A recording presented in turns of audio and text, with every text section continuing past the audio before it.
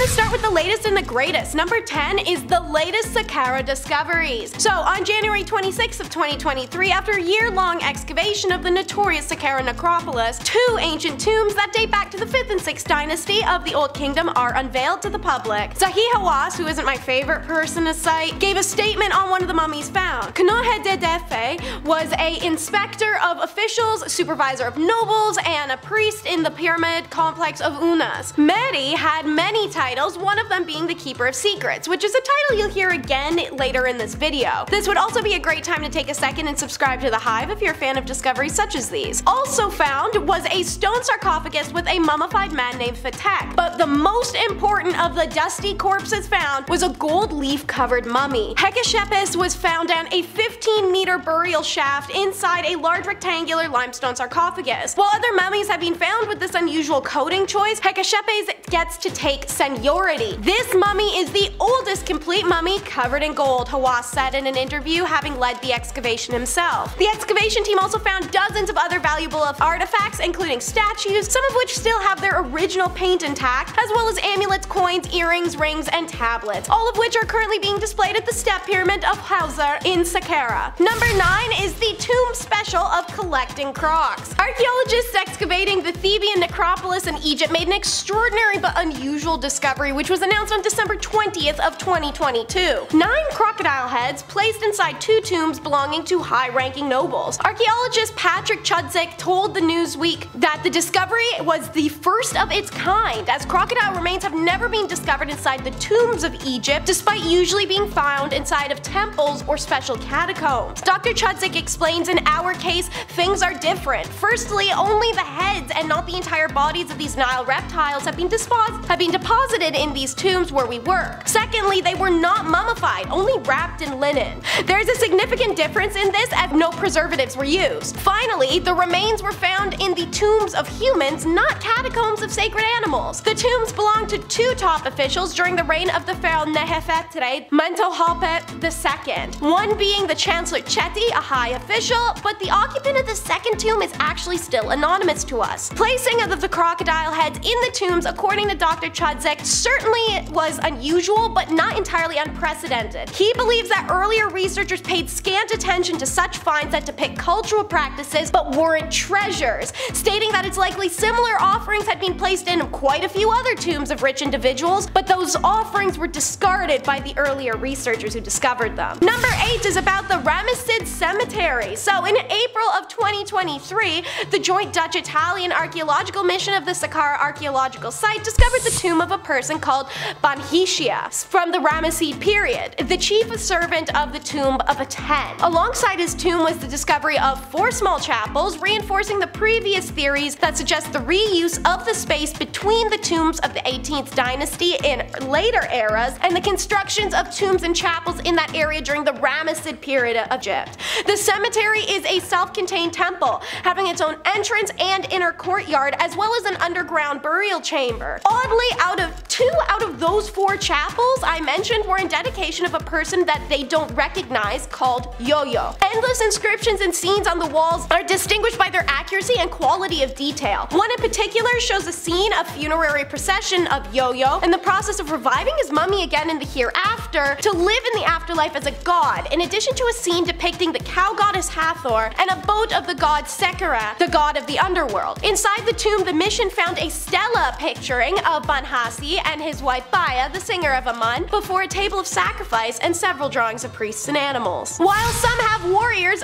others have the terracotta inscriptions, which is number 7. The Egyptian Ministry of Tourism and Antiquities announced another discovery in Saqqara, March 17th, 2022. As the title of the video reveals, it's very obviously tombs, specifically 5 of them. All burials date to either Old Kingdom or the first transition/intermediate period, roughly 4,700 to 4,000 years ago. All belong to top officials and dignitaries from respective time periods and are in good state of preservation. Iri, one of the top nobles of the court, had a well-defined pathway leading to his burial room, with the walls adorned with engraved pictures of many funeral scenes painted in bright terracotta and sandstones. Artistically, the colors of the paintings are considered royal colors by officials. Grave number 2 belonged to the wife of a man named Yart. Meanwhile, grave number 3 belonged to a person named Babi Farah Hafe, who used to occupy several important court positions, namely supervisor of the Great House, the chanting priest, and the cleaner of the house. The fifth cemetery is a man called Hanu, who had many titles such as the mayor, and the sixth grave, however,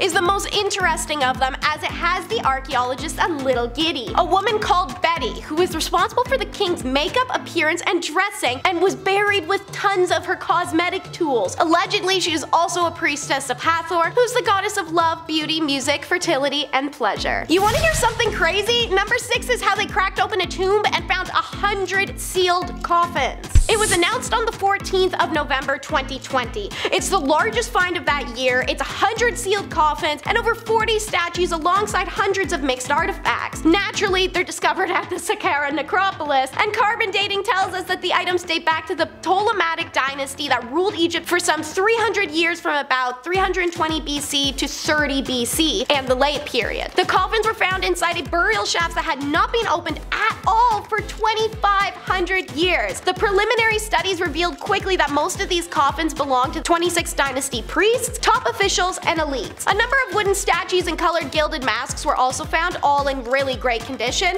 and 28 of the statuettes are Ptah Sokar, the main god of the Saqqara necropolis. But there's one very special and unusual statue in this tomb, a bronze statue of the god Nefertiti. The statue is inlaid with valuable precious stones. We're talking red agate, turquoise, jade, and lapis lazuli. It is 35 centimeters tall and has the name of its owner, Badia Muniz, engraved in its base like Andy in Toy Story. I mentioned telling y'all about another keeper of the secret, so that's exactly what number 5 will be. This impressive tomb complex belonged to Keres, a priest and official who was once the most powerful in Egypt, aside from the pharaoh, of course. It was found during an excavation of an unfinished pyramid that's adjacent to 2 extensive necropolises, but the identity of the builder or even the name of the unfinished site is still unknown. On a mission to gain that information, the Czech team were working on the site for only 2 weeks when they made their remarkable and unexpected discovery. The burial complex contains a tomb but also a series of other rooms, and one held a cult chapel which serves as a magnificent example of Old Kingdom architecture. In the tomb room, however, there's a limestone coffin and a statue of Keres, which has been somewhat miraculously preserved in its original location, according to the Czech Institute of Egyptology's report. It even still had some of its original paint. So,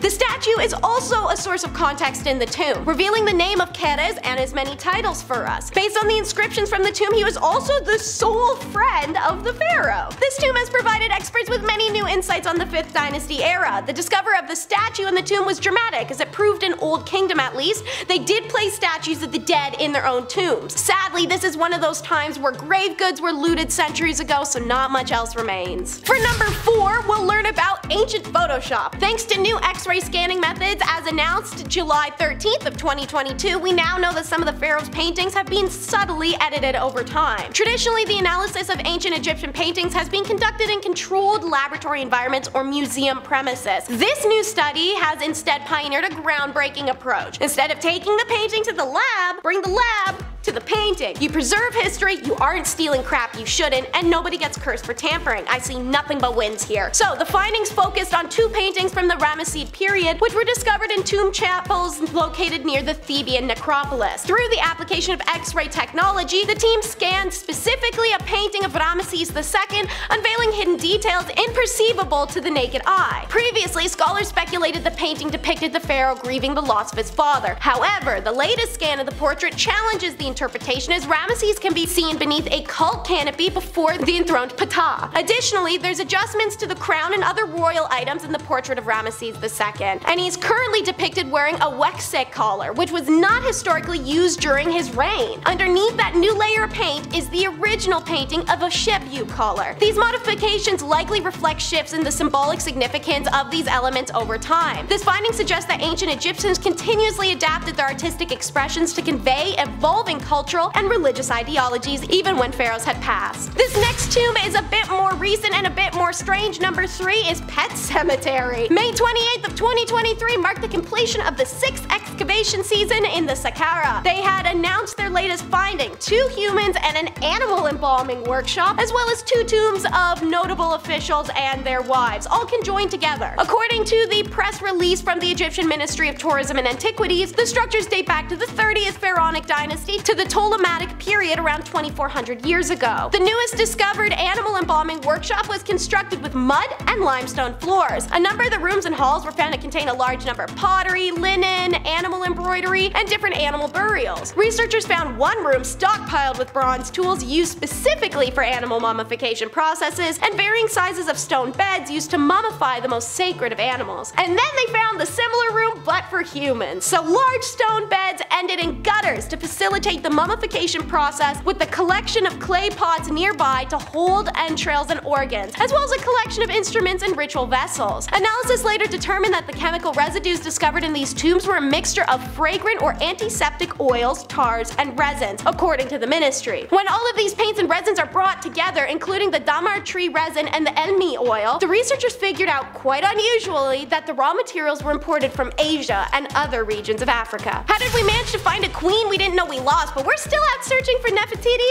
and Cleopatra? Irony of life. Number 2 is unearthed but unknown. What are the chances that on the 100-year anniversary of unearthing King Tut's tomb, archaeologists discovered hundreds of tombs and mummies buried in Giza? This genuinely happened on November 4th of 2022, and even crazier, it's attached to a pyramid of a never-before-known ancient Egyptian queen. So, to quote Zahi Hawass, most burials known in the Saqqara previously were either from the Old Kingdom or late period. Now we have 22 interconnected shafts ranging 30 to 60 feet, all with New Kingdom burials. AKA, this is an unusual but incredible find. Buried within these shafts, archaeologists found huge limestone sarcophagus alongside 300 beautiful coffins, Hawass said. The coffins have individual faces, each one unique, distinguishing between men and women, and are decorated with scenes from the Book of the Dead. Each coffin also has the name of the deceased and often shows the 4 sons of Horus who protected the organs of the deceased. This shows that mummification reached its peak in the New Kingdom, still quoting Hawass. Some coffins have 2 lids, and most amazing coffins so far had the mask of a woman made completely of solid gold. In addition, they found a pyramid commemorating a previously unknown queen. We have since discovered that her name was Neith, and she had never before been known from historical record. It is amazing to literally rewrite what we know of history, adding a new queen to our records. While much of the life of the real Queen Neith still remains unknown, the discovery of her pyramid is likely to provide significant insight into her role. This tomb's discovery was far grander than that of Tut's, yet war overshadowed its discovery, making it back-page news. Well, today it gets its rightful attention as number 1. It's the Silver Pharaoh. To start some context, in ancient Egyptian culture, gold was considered the flesh of the gods, while silver was believed to be their bones. Gold was abundant in ancient Egypt, making silver more valuable as it had to be imported from Western Asia and the Mediterranean. Okay, now story time. So, amidst the chaos of the Second World War in Western Europe, a French archaeologist found the world's most fabulous tomb at the world's worst time. As said, the discovery is largely overshadowed despite its magnitude, somewhat understandably as European societies preoccupied with escalating conflict. What amped the magnitude of this find was that the pharaoh was entombed in a solid silver coffin, a massive testament to immense wealth and power that we've never seen in another Egyptian tomb since. Bonus points for the silver anthropod coffin being found in a pink granite coffin, which in turn was encased within a plain granite sarcophagus. Unlike Tut's body, however, Montet only ever found a pile of bones, black dust, and funerary items like the gold mummy board and a spectacular gold mask that would have covered the pharaoh's face and given Tut a run for his mummy. Get it? This loss sadly was from groundwater seeping in through to the mummy, and most of the wooden items entombed also deteriorated over time. Nonetheless, Montet was able to recover several non-perishable items such as canopic jars and shabatis, along with precious objects inside the sarcophagus, treasures that rival Tut's in their worth. When considering the wealth of the objects found in Susin's tomb, along with the duration of his reign, it appears that a reassessment of the situation in Egypt during the Third Intermediate Period, or at least during the reign of Sunised, the Silver Pharaoh, is long overdue. Number 10. Amelia Dyer. Proving one of the Victorian era's most infamous criminals, Amelia Dyer could be one of the most prolific serial killers killers in human history. Back in Victorian England, people were paid for adopting babies in a practice known as baby farming. Amelia Dyer turned this into her profession and adopted numerous children. She began by keeping them all for a time until they passed of natural causes, but ultimately turned to disposing them shortly after adopting them. Thereby keeping the money without having to actually raise them. One of the Dyer's victims was found floating in a river Thames on March 30th, 1896, leading to her arrest and eventually execution. While 6 of the victims may have been confirmed, it's believed that Dyer may have killed up 400 individuals throughout her life. In one of the most sensational trials of the Victorian period, she was found guilty and later hung. Number 9. Richard Ramirez, also known as the Night Stalker, which is a name he prides himself like the egomaniac he is. Richard Smells Bad Ramirez was a serial killer and had violated many women by breaking into their homes. Apparently, when he was young, he had a cousin who showed him adult images and had a knack of harming women. Because of this, Richard became heavily influenced in a life of crime early on and continued to pursue said crime into adulthood. Ramirez's victims ranged in age, gender, and background, and his attacks were often pretty random, and the brutality of his crimes contributed to the sense of fear and panic within the community. He was also really into scaring people with Satanism. Ramirez was known for incorporating satanic imagery into his crime, as he left occult symbols at crime scenes and sometimes forced victims to swear allegiance to Satan. I don't know, it was his thing. Ramirez was captured in 1985 after being identified by residents in the east of Los Angeles, and he was convicted up to 13 counts of death, 5 counts of attempted killings, 11 physical violations, and 14 burglaries. The trial attracted significant widespread media attention, and Richard Ramirez died on June 7, 2013 while still on death row at San Quentin State Prison. His death was attributed to complications related to B-cell lymphoma. Number 8. Eileen Wuornos. Eileen Wuornos was a convicted serial killer as she targeted only men as an adult worker. She had up to 7 victims and would target specifically motorists, men who would meet her on the road as she acted as a hitchhiker. She was incarcerated at the Florida Department of Corrections BCI death row for women, and she tried to appeal to the US Supreme Court, which was later denied. At that point, she dismissed her legal counsel, terminated all pending appeals. She then would go off to say, "I killed those men, I robbed them as cold as ice, and I'd do it again too. There's no chance in keeping me alive or anything because I'd kill again. I have hate crawling through my system." And she also mentioned, "I am so sick of hearing this she's crazy stuff. I've been evaluated so many times. I'm competent, sane, and I'm trying to tell the truth. I'm one who seriously hates human life and I would kill again." After extreme mistreatment she suffered while imprisoned and the inhumane management given to her by her officers, in her final interview she expressed to the media, and quote, "You did sabotage me, society, and the cops and the system. An attacked woman got executed and was used for books and movies and so on." And her final on-camera words were, "Thanks a lot, society, for railroading my ass." She was later executed by lethal injection. Number 7. Basil Zaharoff. When it comes to a good salesman, from what I've heard from friends who used to do door-to-door or retail, require commissions, they would always tell me about having a human connection. As for Basil Zaharoff, he was viewed as a master of bribery and corruption. Considered as the master of Europe, you're looking at the most important people of the time when it comes to influencing political scenes in Europe with his armed deals. On both sides, he would sell weapons where he dubbed Merchant of Death, and he didn't care which side he was selling to, just as long as he was selling. After all, considering the current times, war is a business, not even at the expenses of civilians or human life as a whole. To men like Basil, they only care about money. Even today, despite his transactions, they remain a mystery as he took up 2 days burning as much evidence as possible. After the First World War, he wanted more money and focused on the conflicts in Greece, where he single-handedly convinced both parties between Venizelos and King Constantine to use his weapons against each other. He was basically playing Sims, but in real life. In the end, his life was shaped by seizing opportunity wherever he could find fit, and through his self-serving business dealings, he helped shape the power dynamics in Europe and thus played an instrumental part in the history of the continent. Number 6. Ted Bundy. Speaking of mommy issues, when it comes to Ted Bundy, his victims' majority seem to look like his mom. Women with long dark hair, and although he had different types of victims as well, primarily had these traits. The exact number of Ted Bundy's victims are unknown, but estimate ranges from between 30 to over 100. His crimes occurred across several states, including Washington, Oregon, Utah, and Colorado. Bundy was apprehended multiple times but managed to escape twice in custody. His first escape occurred in Aspen, Colorado in 1977, and his second escape took place in December 1977 from a Colorado jail. During these escapees, he committed additional deaths. In 1979, Bundy was convicted of numerous charges, including these deaths, kidnappings, and burglary. He received death sentences for his crimes despite multiple appeals and efforts to delay his execution. Bundy was eventually executed in the electric chair on January 24th, 1989 at Florida State Prison. A lot of people know that it wasn't that Ted was charming. He wasn't. He was just good at manipulating people by the means of using tactics of helplessness.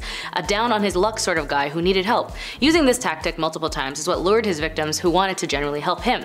Even now, kidnappings and abductions that still happen today use the same tactics, leaving something on your car or tagging you while you're out for groceries. So if by any means, if you feel like something's off, just trust your gut and especially if you're alone. Number 5. Natalia Gurera. Speaking of religious cults, which I'm gonna speak about it now, Natalia Gurera was definitely part of one which she had sacrificed her 2-day infant by burning him to death as part of a satanic ritual. A lot of Satanisms when it comes to crime. She was also finally apprehended by police after evading capture for 2 years, and just after 2 days of giving birth, Natalia agreed to have baby Jesus killed after the leader of the Antares de la Luz cult and father of the child, Raymond Gustavo Castillo Gaete, declared the infant to be the Antichrist and that the sacrifice would help prevent the end of the world on December 21st, 2012. Natalia had previously stated in her defense that she was drugged at the time of the death, but a forensic psychologist declared the members were not under the influence when the sacrifice was carried out. After her sentence, Natalia managed to flee and was on the run for 2 years. Investigators noted that she had lived in different houses and even changed her identity in order to evade capture. The police also noted that after being apprehended, she did not show any remorse whatsoever and claimed that she was manipulated by the cult and was therefore innocent. Number 4. Andrei Chikatilo. Chikatilo was also known as the Butcher of Rostov or the Red Ripper, as a Soviet serial killer who committed series of gruesome killings and mutilations in the Soviet Union between 1978 and 1990. Chikatilo was convicted of 53 deaths, although the actual number of his victims may actually be higher. Chikatilo's killing spree began in the 1970s, targeting mostly young women and young adolescents. He lured victims to secluded areas where he would physically harm, mutilate, and then kill them. His signature was often biting and mutilating his victims' bodies. Freaking weirdo. The investigation into the series of deaths was challenging for the Soviet authorities as they faced pressure to solve the case quickly. Chikatilo managed to evade suspicion for several years, and he was finally arrested in 1990 after being observed acting suspiciously near a train station in Rostov. Andrei Chikatilo was executed by firing squad on February 14, 1994. Number 3. Jane Wayne Gacy. Just like Andrei, send in the clowns. Just not Jane Wayne Gacy, who had a thing for dressing up as a clown, specifically known as Pogo the Clown. Gacy had a criminal record that included convictions of physically harming and attempted assault of young boys in the 1960s. Despite these convictions, he was able to build a relatively successful contracting business and maintain a facade of normalcy. Between 1972 and 1978, Gacy physically violated and killed at least 33 teenage boys and young men, and he often lured his victims with promises of work for money, or work or money. At his homes, Gacy would use various methods including strangulations or suffocations to kill his victims. Many of Gacy's victims were buried in a crawl space beneath his house. As the numbers of victims increased, he began disposing the bodies in the Des Plaines River. The sheer scale of his crimes and the graphic nature of the evidence shocked law enforcement greatly,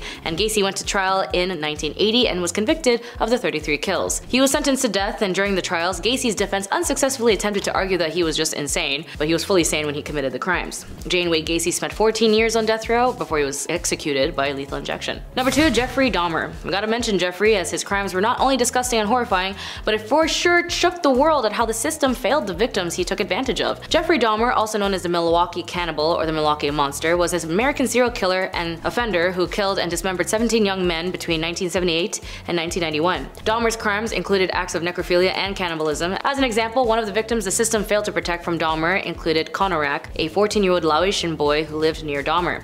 The night of his crime, Konorak was actually able to escape Dahmer and had 2 black women, Sandra Smith and Nicole Childress, comfort him, but because they didn't know what to do with the situation since Konorak couldn't speak English or be able to speak in general, they had to call the police. As a result, when the police came, so did Jeffrey. Jeffrey told the police that the 14-year-old was a friend of his, even though he was a grown-ass adult, and had a drinking problem. But the 2 women were adamant and implored to the police to just check on the boy as he was bleeding out of his rear end. Instead of checking Jeffrey's ID, which could have flagged his previous charges for child harm, they instead threatened the 2 women for arrest. And once again, the system failed, and Konorak was never seen alive again. Dahmer, with the blood of 17 men and boys on his hand, had a racist imagination. More than half of his victims were black, and all but 3 were not white, casting Konorak as a scene of racialized and homoerotic violence that police are simply too unfit to notice, and too in service to not be complicit in. And finally, number 1, Joseph Kony. Joseph Kony is the leader of the Lord's Resistance Army, LRA, a rebel group that originated in Uganda. The LRA is notorious for its brutal tactics, including abducting young people and forcing them to become young soldiers. Joseph Kony gained international attention due to the widespread atrocities committed by the LRA, especially against these young individuals, and efforts have been made to bring him to justice. The Lord's Resistance Army was formed in northern Uganda in the late 1980s. Joseph Kony emerged as the leader of the group, which initially claimed to fight against the Ugandan government, but later expanded its operations to neighboring countries. The LRA became known for its brutal tactics, including the abduction of these young people to serve as soldiers and, sadly, intimate slaves, if you know what I mean. The young individuals were often subjugated to physical and psychological harm, and the LRA was responsible for widespread displacement and violence in the region. In 2005, the International Criminal Court, aka the ICC, issued arrest warrants for Joseph Kony and the other LRA leaders, charging them with crimes against humanity and war crimes in general. Kony remains at large, actually, and efforts to apprehend him have faced significant challenges. While the intensity of the LRA's violence has decreased over the years, Joseph Kony remains a fugitive, and the group has continued to engage in sporadic violence and abduction. The situation has posed ongoing challenges for humanitarian efforts and regional stability. Joseph Kony's actions and the activities of the Lord's Resistance Army has severe and long-lasting consequences for the affected communities in Central Africa. The efforts to address the impact of the LRA to bring Kony to justice have involved combinations of regional initiatives, international cooperations, and advocacy efforts. Number 10. Myra Hindley. The influence people have in wanting to be accepted by their surroundings is pretty high, especially if they are lonely or more subservient to doing whatever someone asks them to do. In the case of Myra, she's like a few on this list is part of that group. Myra Hindley was a notorious English criminal who, along with her partner Ian Brady, was involved in the Moors death in 1960s. Both of their victims were young people and teenagers, and the crimes became known as the Moors deaths because some of the victims' bodies were buried on the Saddleworth Moor near Manchester. The ages of the victims ranged from 10 to 17 years old, and Myra Hindley and Ian Brady were arrested on October 1965. At their trial in 1966, they were convicted of multiple killings. Both were sentenced to life imprisonment. Hindley was also convicted of harboring Brady's knowledge of John Kilbride's deaths, and Myra Hindley spent over 36 years in prison. During her incarceration, she underwent various legal proceedings and appeals, and she consistently maintained that she was a reformed person and sought parole on multiple occasions. In the end, Myra died in prison on November 15, 2002 at the age of 60. Number 9. Karla Homolka. In the 1990s, a Canadian woman who gained notoriety for her involvement in a series of horrific crimes committed alongside her former husband. Homolka's first victim was her own younger sister, Tammy. Just 2 days before Christmas, Tammy Homolka was drugged and harmed by her older sister Ann Bernardo and died after choking on her own vomit. The couple then proceeded to kidnap both Leslie Mahaffey and Christian French before both were horrifically mistreated before they were killed and after Homolka was arrested. She conned the investigators and tricked them into believing that Bernardo was primarily responsible, and she testified against him and was given a very lenient sentence in return, though the videotapes later revealed the extent of the atrocities in which she also participated in. Homolka was released from prison in 2005, and Homolka today lives in a completely different life. She settled comfortably in Quebec, where she is part of a quiet community and even volunteers at a local elementary school. Number 8. Rosemary West. Part of the serial killing couple from the Gloucestershire area of England, Rose and Fred West killed at least 9 young women together throughout the 70s and 80s. After tormenting these people, the West would then kill their victims and bury their remains in the yard and their basement. As a result, their house would later become known as the House of Horrors. Rose West also acted independently and killed her own stepdaughter through Fred. In June of 1971, West was then convicted of 10 homicides in 1995, as well as in 2022, remains in prison. Fred West then also took his own life shortly after being arrested. Number 7. Amelia Dyer. Proving one of the Victorian era's most infamous criminals, Amelia Dyer could be one of the most prolific serial killers in human history.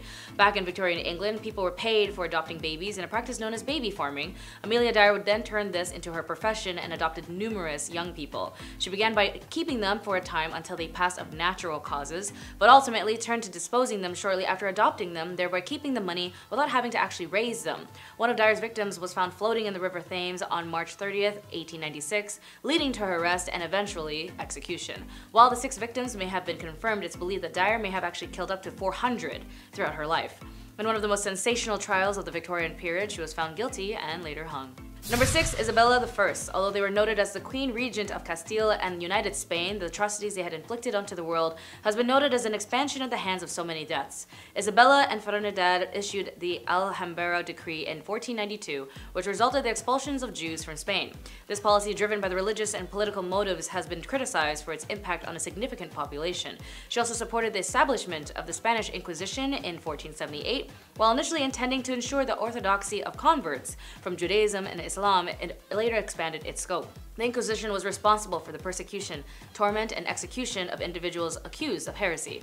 As well as her support for Columbus, as we know, led the discovery and eradication of the indigenous of America. Her desire and need of expansion through led to the world where it is today, left a blood trail of civilizations that were already established before they even got their colonial hands on. Number 5. Dagmar Overby. Dagmar Overby was a Danish serial killer who killed, including one of her own, during a 7-year period between 1913 to 1920. Overby was working as a professional caretaker, caring for babies born outside of marriage. Out of all the minors she killed, some were strangled, some were drowned, and the rest buried to death in her mansuri heater. The exact number of Overby's victims remain unclear, but it is believed that she may have been responsible for the deaths of at least 25. In March 1921, Overby was sentenced to death in one of the most watched death trials in Danish history. The sentence was later commuted to life in jail, and Overby died in prison in 1929, age 42. Number 4. Daria Saltykova. Daria Nikolaevna Saltykova, also known as the Saltykchika, was a Russian noblewoman who gained infamy for her cruel treatment and deaths of serfs during the 18th century. She became a widow at the age of 25, and after her husband's death in 1755, Saltykova inherited significant wealth and several estates. Saltykova was known for her extreme cruelty and sadistic treatment of her serfs who worked for her on her estates. She then subjected them to physical and psychological harm, including torment and death. Rumors about Saltykova's harmful behavior circulated and complaints were made to authorities. In 1768, Daria Saltykova was arrested and brought to trial. The investigation revealed horrifying details of her crime, including instances of beating, mutilations, and killing of serfs. In 1768, she was sentenced to life imprisonment and perpetual penitence in a convent. Daria Saltykova died in 1801 while still in confinement, and her life and crimes became the subject of legends and stories, illustrating the extreme harm that some members of the Russian nobility inflicted on their serfs. In total, she ended up killing up to 140 people. Number 3. Leonarda Cianciolulli. My bad if I messed that up. Also known as the soap maker of Correggio, Leonarda was an Italian serial killer who gained infamy for her gruesome crimes in the 1930s. Leonarda's crime was motivated by a twisted belief in human sacrifice as a means of protecting her children and ensuring their well-being. She believed that her killings would result in turning her victims into soap and tea cakes, and Leonarda's first known killings occurred in 1939 when she killed Faustina Seti, a middle-aged woman whom she had promised to find a husband. She subsequently killed 2 other women, Francesca Salvi and Virginia Cacioppo, using similar methods, and in 1946, Leonarda went to trial for her crimes. She was then found guilty and sentenced to 30 years in prison and 3 years in a criminal asylum. Leonarda spent her sentence in various prisons and psychiatric institutions where then she died on October 15, 1970. Number 2. Juana Barraza. Born in 1957 to an alcoholic mother, Juana Barraza is a former Mexican professional wrestler and one of the most prolific serial killers in Mexican history. Between 1998 and 2006, Barraza, a remarkable, hefty, and muscular woman, killed between 42 and 48 elderly women. This earned her the nickname the Old Lady Killer, and it was long thought that the killer was a male, and it wasn't until January 2006 when Barraza was arrested fleeing from the home of one of her latest victims. She was found guilty on 16 charges of these crimes and sentenced to 759 years in prison. Considering all of her victims were older women, there is a chance it was due to childhood trauma from her alcoholic mother. She felt the need to take justice into her own hands and kill as many quote-unquote versions of her mother she could find. But of course, this is all speculation, and even if that was the case, whatever her experience was with her mother was a clear indication of her subconscious motive. And finally, number 1, Enriqueta Martí. This Spanish woman is often referred to as a vampire owing to the nature of her crimes. It is generally believed that Martí kidnapped young people off the streets of Barcelona and put them to work in her brothel. It is also believed that Martí killed minors and used their blood and remains in various elixirs, and then she sold these elixirs to the rich, claiming that they would treat dangerous ailments like tuberculosis. 12 victims have been linked to Martí, although it's suspected that she killed many more. However, some historians defend Martí and argue that her crimes weren't as bad or as many as the traditional story suggests. Either way, people had died. All of these women had something in common, and it was their desire and thirst for death, revenge, or just plain sadistic. Either way, I wouldn't be too sure if I'd want to be alone in a room with anyone who thinks life is something you can just take away. Number 10. Pearl Hart. Pearl Hart was a notorious figure in the American Wild West, known for involvement in a stagecoach robbery. Her life story is often intertwined with the tales of the Old West and the outlaws who sought adventure and fortune during that era. Pearl Hart, whose real name was Pearl Taylor, was born in Canada in 1871, but was later moved to the United States and became involved in various activities including acting and singing. In 1899, Pearl Hart and a companion, Joe Boot, decided to rob a stagecoach in Arizona. The stagecoach was en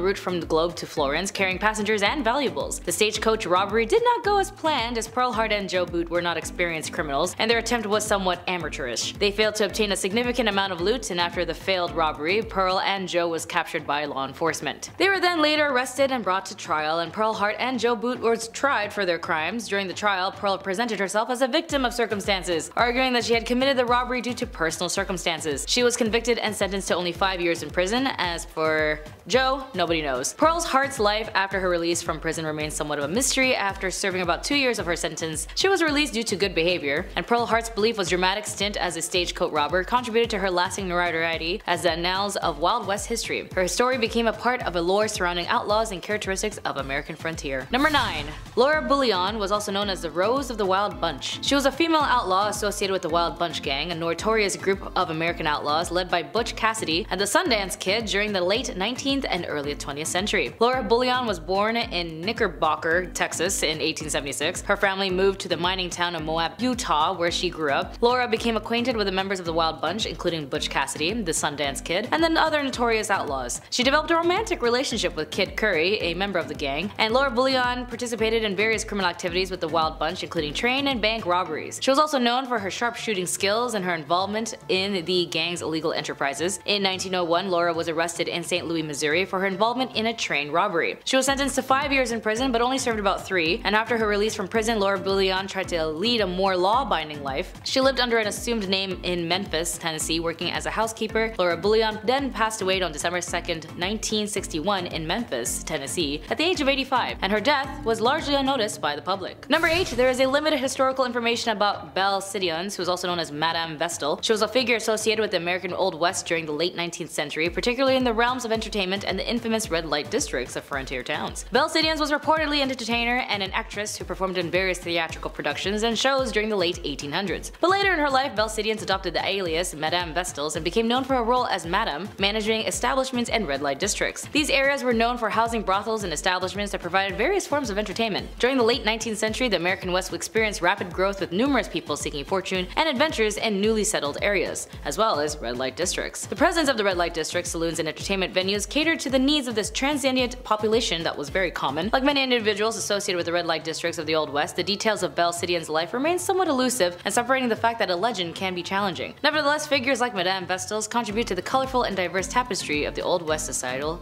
history. Number 7. Rose Dunn, also known as the Rose of the Cameron, was a legendary figure associated with the American Old West. Born in 1878, Rose Dunn gained notoriety for her romantic entanglements with outlaws and her involvement in the activities of the Wild Bunch Gang.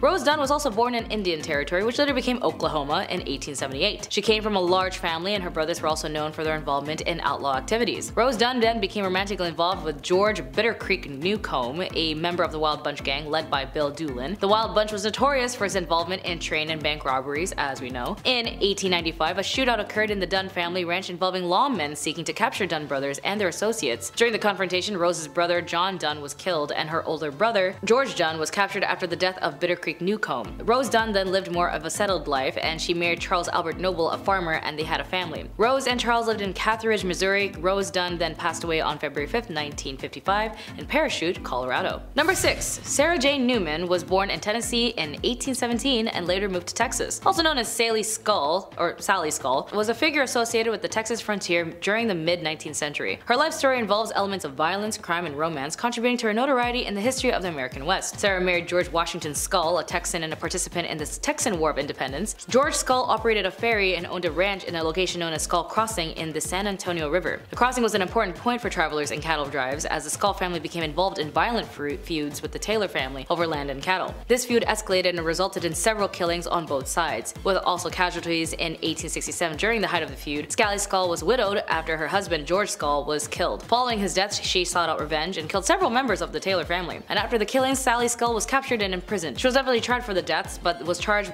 or dropped due to insufficient evidence. And after her release, Sally Skull's life became less eventful as she lived in relatively obscurity and passed away in 1888. Number 5. Mary Catherine Horony, also known as Big Nose Kate, was a historical figure associated with the American Old West, as she was a Hungarian-born adult worker and companion to the legendary lawman and gambler Doc Holliday. Kate eventually moved west and found herself in a rough and often lawless mining towns of the Old West, as she worked as a lady of the night, gained notoriety for her feisty and independent personality. Kate then became romantically involved with John Henry Doc Holliday, a dentist turned gambler and gunfighter. What a career change. They met in Fort Griffin, Texas in 1870s. Following Doc Holliday's death in 1887, Kate Haruni then lived in various places including Arizona, Arizona and Colorado. She then worked as a nurse and a hotel owner in the early 1900s, and Kate moved to Arizona and lived in poverty. She worked in various jobs, including serving as a cook, and then in the 1930s she applied and received a pension for being a widow of a veteran American Indian War. Doc Holliday had happened to serve as a scout. Big Nose Kate then passed away on November 2nd, 1940 in Arizona at the age of 90. She outlived many of the famous figures of the Old West. Number 4. Belle Starr. Born Myra Maybelle Shirley, Belle Starr was a notorious figure associated with the American Wild West during the 19th century. She became known as the Bandit Queen and gained notoriety for her associations with various outlaws and her involvement in criminal activities. Belle married several times, with her famous marriage being the outlaw Cole Younger, a former member of the James Younger gang. After Younger, she then married Sam Starr, a Cherokee outlaw, which contributed to her connection with the Indian Territory, present-day Oklahoma. Belle Starr was also known to associate with herself with various outlaws, including Jesse James, the Younger brothers, and the infamous Dalton gang. Her connections to these outlaws and her involvements in horse theft and other illegal activities contributed to her reputation. Belle Starr and her husband Sam Starr lived in the Indian Territory, where they ran a horse ranch, and their ranch became a haven for outlaws seeking refuge from the law. Belle Starr was arrested several times for various offenses, including horse theft. However, she often managed to avoid lengthy imprisonments, and her criminal activities continued. Belle Starr's life came to a violent end when she was shot and killed on February 3rd in 1889 while riding home from a neighbor's house. The circumstances of her death remains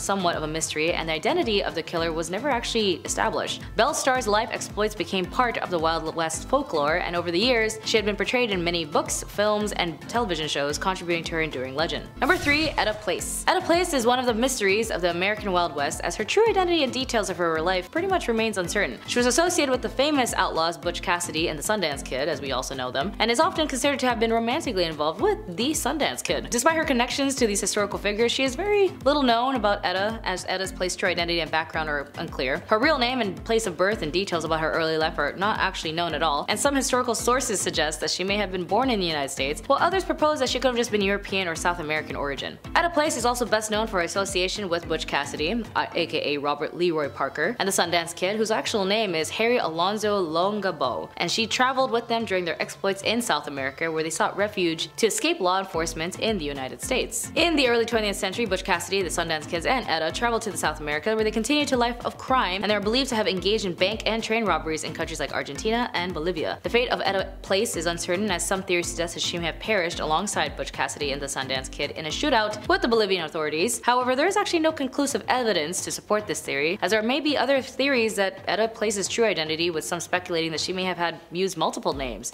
during her lifetime. However, concrete evidence to confirm her background or provide clarity on her true identity is still undiscovered. Number 2. Born in France around 1829, Eleanor Dumont moved from the United States and became involved with the gambling industry known as the Gold Rush. She arrived in California during the Gold Rush of 1850, seeking opportunities in the burgeoning mining towns in 1854. Eleanor ended up opening a gambling establishment in Nevada City, California, where she ran gambling tables and a reputation for her skills as a card dealer. She then became known as Madame Moustache due to the fact that she had distinctive facial hair and refused to remove it despite societal expectations, and over the years, Madame Moustache opened and managed several gambling establishments in various mining towns, including Virginia City and Bodie. Despite her success in the gambling business, Eleanor faced financial challenges and struggled to maintain her enterprises. She suffered major losses and debts that ended up leading to her to a decline in her fortunes, and then Eleanor Dumont's life took a tragic turn, and as in 1879, facing financial difficulties and heartbreak, she took her own life by ingesting an overdose of really intense drugs in Bodie, California. Eleanor Dumont's story proves that a glimpse into the complexities of life during the gold rush and the challenges faced by women trying to make a living in a male-dominated society. Her role as a successful gambler and card dealer, as well as her refusal to conform to traditional gender norms, contribute to her place in the history of the American West. The nickname Madame Moustache and her distinctive facial features further add the colorful and unconventional aspects of her life. And finally, number 1, Bonnie Parker was one half of the notorious criminal duo known as Bonnie and Clyde. Alongside Clyde Barrow, Bonnie Parker gained notoriety during the Great Depression for a series of bank robberies and criminal activities in the early 1930s. Bonnie Elizabeth Parker was born on October 1st, 1910 in Rowena, Texas, and she grew up in a working-class family, and despite her small stature, developed a love for poetry and drama. I wonder if that's what caused her to join Clyde. Because she joined Clyde Barrow in January 1930. Clyde was already a seasoned criminal. A little bit of spice, little paprika, was serving time in East End Prison Farm in Texas. A mutual acquaintance smuggled a weapon to Clyde, and he used it to escape. Bonnie and Clyde embarked on a crime spree that included bank robberies, burglaries, and car thefts. They were involved in several pew-pew outs with law enforcement, and their criminal exploits attracted significant media attention. Bonnie and Clyde were often a part of criminal gang that included their other associates, such as the Clyde brothers, Buck Barrow and his wife Blanche Barrow. The gang engaged in violent confrontations with law enforcement, resulting in injuries and fatalities on both sides. Bonnie and Clyde gained a additional notoriety due to photographs found by police at one of their hideouts, and the images depicted the couple posing with weapons, contributing to their image of glamorous and dangerous criminals. Bonnie and Clyde crime spree came to a violent end on May 23, 1934, when the law enforcement officers ambushed their car near Bentonville Parish, Louisiana. The officers fired a barrage of bullets, killing both Bonnie and Clyde instantly, and the story of Bonnie and Clyde has become a part of American folklore. Their criminal exploits and romanticized in the media have been a subject of numerous books, films, and songs, and the 1967 film Bonnie and Clyde starring Warren Beatty and Faye Dunaway further cemented their status as infamous figures. Number 10. Ted Kaczynski. As a young man, Kaczynski was a mathematics prodigy, and at Harvard University he underwent psychological experimentation designed to harm and humiliate subjects, which may have been part of the CIA's mind control program, aka MK Ultra, as he began to have a promising career at UC Berkeley, then suddenly resigned and retreated to the wilderness, determined to fight industrialization and the destruction of nature. Between 1978 and 1995, he mailed and delivered explosives to targets of tertiary institutions and aviation companies across the country, killing at least 3 people and injuring 23. The FBI dubbed him the University and Airline Bomber, leading to the nickname the Unabomber. A manhunt finally caught Kaczynski in 1996, after which he was given 8 life sentences. Number 9. Henry Kissinger. Considering he was a very notable figure in American politics, his choices in regards to political American policies involving foreign affairs were extremely costly and disregarding of human life. When the Vietnam War exploded in 1955 and lasted till 1975, it had been noted that it was America's longest and most expensive war that had occurred in that era. At this time, there had been at least 4 noted US presidents, and Henry Kissinger acted as the Secretary of State for both Nixon and Ford. In regards to the conflicts between the North and the South Vietnam over the control of which mega empire would rule, this side more in Asia, whether the USSR in the North, Americans in the South, that backing that could have technically liberated the South Vietnamese was costly, as it was noted to be up to another potential $700 million.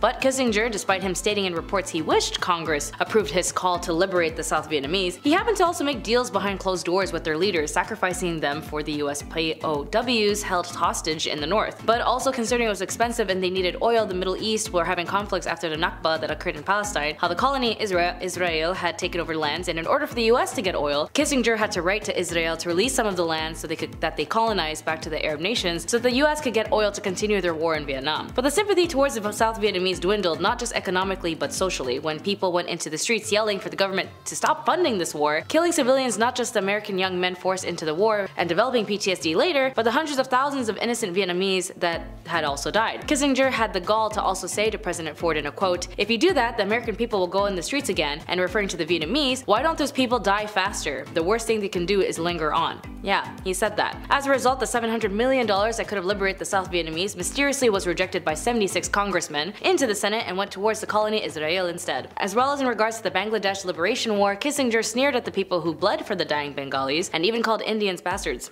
Nice guy. Number 8. Harvey Weinstein. For sure, this guy is pretty new for the history books, but he will for sure be mentioned in law books in regarding to blackmailing, coercion, and so much more messed up stuff like physically harming and harassing women and threatening their career. As a former Hollywood film producer, he became the center of a high-profile criminal case that brought attention to issues of harassment and physical harm in the entertainment industry. The allegations against Weinstein were a catalyst for the Me Too movement, a social media campaign encouraging survivors of harassment and harm to come forward with their experiences. The movement shed light on the widespread issues of misconduct in various industries. Weinstein faced a high-profile trial in New York in early 2020, and the trial included testimony from multiple women who accused him of misconduct. On February 24, 2020, Weinstein was then convicted of physical non-consensual harm in the 3rd degree and criminal act in the 1st degree. He was then acquitted for more serious charges, including predatory harm. Number 7. Ed Gein. Ed Gein, also known as the Butcher of Plainfield or the Plainfield Gowl, was an American killer and body snatcher who gained infamy for his gruesome crimes in the 1950s. His activities served as a partial inspiration for various fictional serial killers in books and films. Gein's crime was discovered in 1957 when police investigated the disappearance of a hardware store owner, Bernice Warden. During a search of Gein's property, they found Warden's decapitated body hanging in Gein's shed, dressed out like a deer. Dressed, like skinned. Further investigation revealed a house of horrors, as Gein was a grave robber who exhumed corpses from local cemeteries. He admitted to creating a variety of items from human body parts, including clothing, furniture, and masks. Gein's gruesome artifacts shocked the public so much and fueled sensationalized media coverage, and Gein was suspected in the disappearances of 2 other individuals, but only 2 deaths were definitely linked to him: Bernice Worden and his own brother, Henry Gein. Ed Gein was declared mentally unfit for trial and spent the rest of his life in psychiatric institutions. He was then diagnosed with schizophrenia, and his confinement included time in the Central State Hospital for the criminally insane in Waupun, Wisconsin, later in a mental health institution. He was kind of inspired for that chainsaw massacre thing as well. Number 6. Clementine Barnabet. Clementine Barnabet was an American woman who gained notoriety in the early 20th century for alleged involvement in a series of deaths in Louisiana. Barnabet claimed to be a member of a religious cult led by her father, Raymond Barnabet, and she asserted that the cult believed in cleansing the world by killing those that seemed sinful. Between 1911 and 1912, a series of brutal axe deaths occurred in Texas and Louisiana, and Barnabet confessed to being involved in some of these killings. In 1912, Clementine was arrested along with her father, 2 brothers, and the connections of these deaths. She confessed to her involvement in the crimes, claiming that she and her family were carrying out God's works, killing sinners. It was a job. Bernabet's confession came under scrutiny, as some believed it might have been coerced or influenced by her father, but there were also doubts about the accuracy of her statements. And regarding the number of victims and her role in the killings, Clementine Barnabet then went to trial for her alleged involvement in the crime. In 1913, she was found guilty and sentenced to prison, and her father and brothers were also convicted, but more of a lengthy sentence. Clementine Barnabet spent the rest of her life in prison and was never released, thankfully. And the circumstance surrounding the crime remains a controversial and still unsolved or unresolved. Number 5. Jeffrey Epstein. I know a lot of folks know this man as a greedy, nasty, rich jerk who lived in a vile organization, allowing other rich, nasty folk to take advantage of the young and vulnerable. But as the ringleader of a trafficking and harming of young women everywhere, apparently in 2008, Epstein pleaded guilty to state charges in Florida for soliciting and procuring a person under 18 for adult work, meaning under 18, young adolescents, like the age of 12 or 14. He then reached a plea deal that allowed him to avoid federal charges and served only 13 months in jail. This lenient deal, orchestrated by the then U.S. Attorney Alexander Acosta, later then became a subject of public scrutiny, which as it should, considering why is the U.S. so lenient on crimes on young people, like people that the law should protect. And then finally, 10 years later, after who knows how much more damage and crime he's committed, in July 2019, federal prosecutors in New York arrested Epstein on trafficking charges. They accused him of exploiting and abusing dozens of underage girls, and the rest following the unsealing of a new indictment, but by then 2020, somehow he died in his cell. Some say he took his own life, and others, well, when it comes to controversy, that they didn't want him to talk. After all, the nature of his relationships and the extent of his activities fueled public outrage. He wasn't alone in this, after all, he needed someone else to lure these young underage individuals, so Ghislaine Maxwell, you know her, was also charged and arrested. Investigations into Epstein's activities and the circumstances surrounding the 2008 plea deal continued. Legal actions against his estate and those connected to him remain ongoing, reflecting the broader effort to seek justice for their victims. Number 4. Joseph James DeLangelo. Joseph James DeLangelo, also known as the Golden State Killer, is an American serial killer and caused this YouTube, because I gotta be very discreet, physically violated people, if you know what I mean, who terrorized California in the 1970s and 1980s. DeLangelo's crime was initially attributed to several monkeers, including East Area Harmer and original Night Stalker, unlike Richard Ramirez, another serial killer and vile man. His crime initially began in the Sacramento area before spreading out to other parts of the state. DeLangelo's modus operandi included breaking into homes, often targeting couples. I guess he was just jealous. He would tie up and harm the victims, committing non-consensual harm and then theft. In later crimes, he escalated to killings, earning him the nickname the Golden State Killer. The case remained unsolved for decades, but advancement in DNA technology played a crucial role in solving it. In 2018, investigators used a public genealogy website to identify distant relatives of the suspect, and eventually led them to Joseph James DeLangelo. DeLangelo was arrested on April 24, 2018 at his home in Citrus Heights, California, and he was identified through DNA evidence and genealogical research. At the time of his arrest, DeLangelo was also, get this,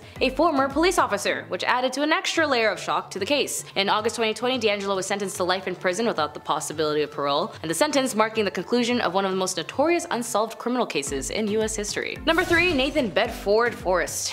What a name. There's so many interesting names on this list. Nathan Bedford Forrest was a prominent Confederate general during the American Civil War. Unsurprisingly, given his culpability in the Fort Pillow Massacre in April 1864 and the formation of the Triple Ks, Forrest and his image may have come under attack by many sectors, especially from African Americans. The Triple Ks embarked upon a campaign of intimidation and violence against Southern blacks and Republicans until Forrest ordered the organization disbanded in 1869. Nevertheless, the local chapters of the Triple Ks continued to be active, and Forrest was ordered to appear before a congressional hearing in 1871, and his sometimes contradictory testimony, he denied he ever had membership in this organization. Yeah, he's the one who had the receipt. A combination of age, exhaustion, and conversion to Christianity may have caused the Forrest's fiery temper and racial attitudes to his moderate and later years. Number 2. Samuel Little. Apparently noted the most discreet but also most vile crime committing killers. The reason why he was able to get away with over killing 93 women was because of the time or the height of these deaths. Majority, if not all of these women, were women of color who worked as adult workers.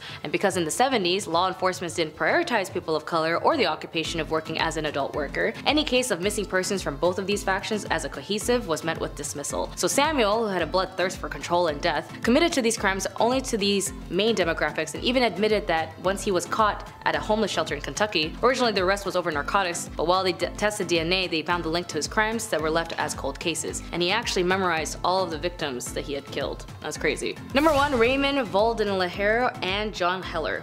These men are hella messed up, and I'm not surprised, but it's also known that, yeah, that's pretty much why these guys are on this list. Specifically Raymond, he was a doctor who ran a research study to learn about the effects of syphilis on 400 African American men. Also supposedly also 600 African men, around that range. The study began in 1932, and in the 1940s the cure of syphilis was discovered in penicillin. As a result, during the experimentation, the doctors didn't tell the patients they had syphilis and didn't even give them a cure. Even some of the subjects who have heard about penicillin, so the doctors gave them sugar pills and said that they were cured when they weren't. They even prevented 50s era public health campaigns to cure syphilis from operating in their area, and they told patients that the painful spinal taps and other procedures were free treatments. They did not allow patients to see any other doctors just in case those other doctors would cure them and mess up their so-called research. Many of the patients were drafted for World War II, and the military wanted to cure their syphilis and recruit them, which the researchers fought as best as they were able to, and the study finally ended in 1972. By that time, 128 of the men have died from syphilis, and the rest have been treated by military while they were drafted. Many of the children were born with syphilis-related birth defects, and more than that,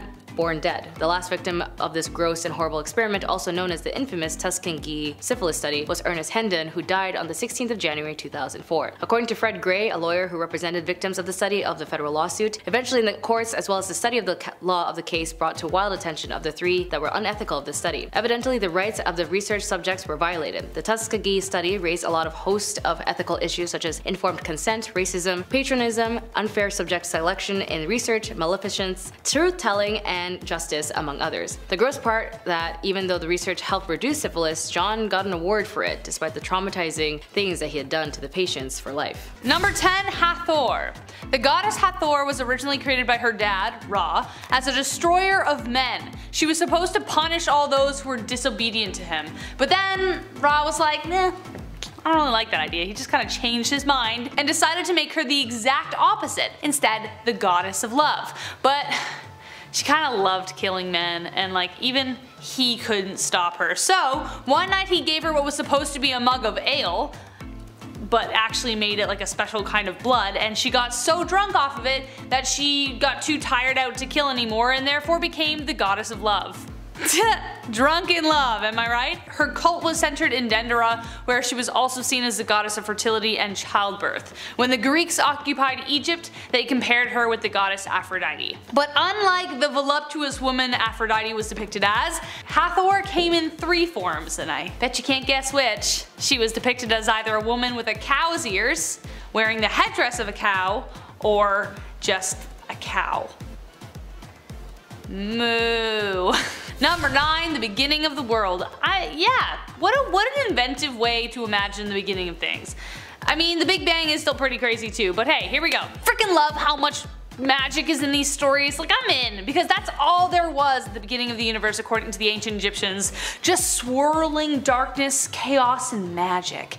Heka, the god of magic, was the only thing that existed, waiting for the opportune moment to begin. Then a hill showed up called Ben Ben, and out of which the god Atum erupted from. He was lonely, so he mated with his own shadow to give birth to 2 children, Shu and Tefnut. Shu gave life, Tefnut gave order. They left their father to build the world, but they were gone so long he took out his eye and sent it to search for them. In the meantime, he just kinda sat there contemplating eternity all alone. He was really sad. This guy sounds like Zeus mixed with Eeyore. Anyways, his kids came back and he was so happy he wept tears of joy, and out of which were born men and women. They also brought his eye back, so that was nice. Number 8. Light as a feather. So unlike a lot of religions we've heard of, there wasn't really a concept of hell in Egyptian mythology. It was either you were worthy of heading into the afterlife or you weren't. Mat was the goddess of harmony and supported the belief that if harmony was disrupted, it must be restored. Every ancient Egyptian myth in some form follows this format. But the most important role she played was in the afterlife. When the soul left the body, it would appear in the Hall of Truth in order to stand judgment before Osiris. The heart would be weighed on a golden scale against Mat's white feather. If the heart was heavier, it would be devoured by a monster and the soul would disappear. If it was lighter, then you could go live in eternal bliss. So instead of several layers of burning torment, souls in Egypt instead faced eternal darkness and unconsciousness. The idea of non-existence was more terrifying than being cut up by demons. Number 7. Osiris and Isis. Okay, so we aren't strangers to deities being a fan of incest. It was kind of like how they multiplied, and ancient Greeks were okay with it, kind of, but they kind of weren't. Anyways, the Egyptian gods were no exception. Isis and Osiris were 2 of the 4 children of the goddess of Nut. Isis and Osiris were married and actually really in love. They dug each other. When Osiris rose to the throne as the eldest sibling, his brother Set was pretty jealous. So he took the life of his own brother, cut him into little pieces, and scattered them all over Egypt. He really wanted to make sure the guy was dead. But then Isis wasn't someone you wanted to mess with. She had great magical powers capable of restoring life. She collected all of the pieces of her brother/husband and breathed life back into him. Osiris returned to life and they made all the love and then soon conceived a child named Horus. However, Osiris couldn't return to the land of the living, so he had to stay and rule over the underworld. So his son Horus was left to get revenge, and we'll get to that later. Number 6. Anubis. Now I think in Western films that depict ancient Egypt, like The Mummy Returns, the god Anubis is often associated with the underworld. You know, that creepy half-man, half-jackal creature who appears to walk out of your nightmares? Like, he's so creepy. Well, he did used to run the underworld until Osiris took over, but he was actually the god of mummification and the afterlife. So not wrong, but not the whole story. Anubis was the son of Nephthys and Set. Well, kind of. Nephthys actually never conceived the child with Set. She kind of had the hots for Osiris, so she disguised herself as Isis and made love to him that way, and then Anubis came to life. That may have been one of the reasons Seth attacked Osiris in the first place, as his suspicions rose. But it was actually Anubis who helped Isis piece together Osiris, creating the first mummy. Fun fact, during the Greek rule of Egypt, Anubis and Hermes were seen kind of as the same, the people who ferried the dead to the underworld. Oh, sorry, and a point. Anubis was actually the one who weighed people's hearts, so he used the feather, the thing, you know what to do. He was responsible for doing that. Number 5, Horus and Set. Speaking of Horus, earlier, remember how I said Horus had to take over defending his father? Well, here is where this story begins. When Horus grew up to be a man, he pulled a Hamlet. He was like, "You killed my father, prepare to die." Thus a series of battles ensued, and one of the gods didn't play fair. Set kept cheating at everything and continued to come out as victor. Not surprising, since he didn't earn his way on the throne, he killed for it, kind of like a certain Claudius. Eventually Isis stepped out to help her son/nephew overcome her brother. She set a trap for Set, but after some pitiless begging for his own life, she let him go. Horus was pissed, so angry some of the other gods got upset that he was so angry. They agreed to compete in a final boat race, and Horus was like crushing it. He was doing really well, he was about to win, but then of course Set cheated by turning into a hippopotamus and attacked the boat, therefore claiming victory once again. Osiris finally showed up and declared that no man should take the throne through murder. So Horus took the throne. Why Osiris didn't just settle the whole deal from the beginning is confusing in itself, but hey, kinda reminded me of the eagles that showed at the end of Lord of the Rings that could have saved like 3 movies, you know? Kinda like that. Anyways, let's move on. Number 4, Ra and his boat. Ra is one of the most revered gods in Egyptian mythology, especially since he was the god of the sun. He was depicted as a man with the head of a falcon. That kind of makes sense. He was once the greatest of all gods, but had to take a step back after he got too old and tired, and especially considering his task, I can see why. His job was to drive away darkness and sail across the skies, delivering light wherever he went. But at night, he would dive into the underworld and have to cross 12 gates. 12 hours, an hour per gate. After paying his respect to Osiris every night, a giant snake named Apophis tried to attack and swallow the boat. Every night! Poor Poor guy, no wonder he got worn out. Every day it got harder to defend, and even one night, Apophis succeeded, but could only hold the sunlight for so long. She threw it up, which explained solar eclipses. After Set was cast out after the whole nephew battle, he ended up serving Ra in his boat and kept the snake at bay, but there's something confusing coming later that I think you'll agree is very confusing, so here we go. Coming up next we have Bast, number 3. Have you ever had a cat look you up and down and kind of like expect something? Like worship? You know? Are you a cat person? Dog person? Let me know in the comments. Well, that's because cats were a big deal in Egyptian mythology. They even had their own goddess.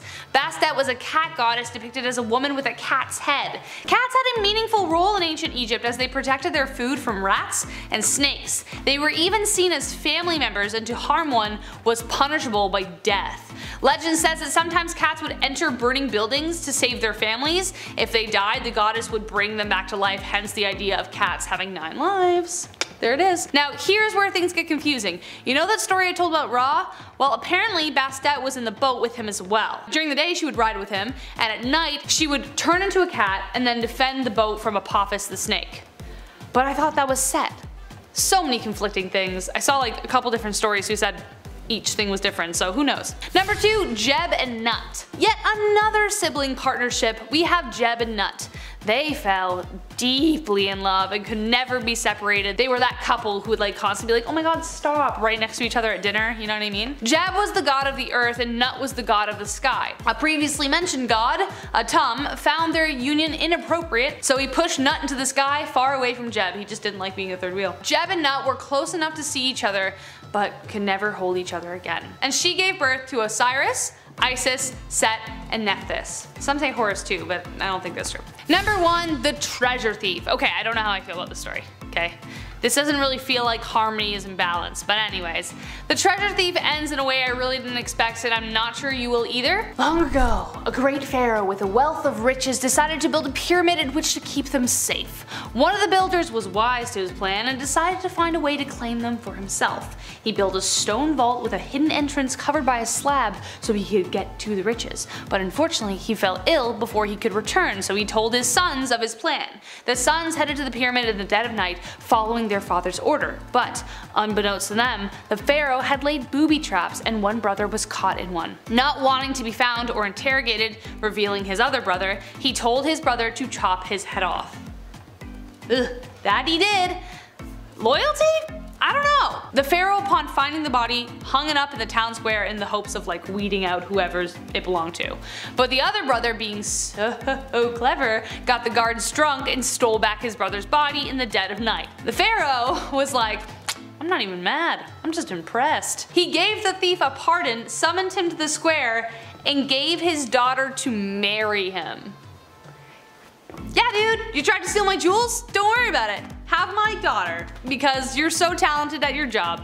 Great work. Kicking off the list at number 10, KV 55. Located in the Valley of the Kings in Egypt, Tomb 55, otherwise known as KV 55, was found by Edward Arden back in 1907. It was discovered right next to King Tut's tomb, and the reason we call this tomb by a number rather than name is because we really don't know who was inside it yet. Even the walls outside of the tomb, they aren't covered with any hieroglyphs to tip us off or give us any hints. It's just bare, which is kind of eerie. As you walk down the 20 steps towards KV 55, you'll notice markings on the entrance, markings that show that the entrance was widened since it was first cut, along with its ceilings being raised higher. So whatever was in there needed the room. The only hint as to who was buried remains on the walls. One hieroglyph remains, and it was discovered in 1907, and it translates to, "The evil one that shall not live again."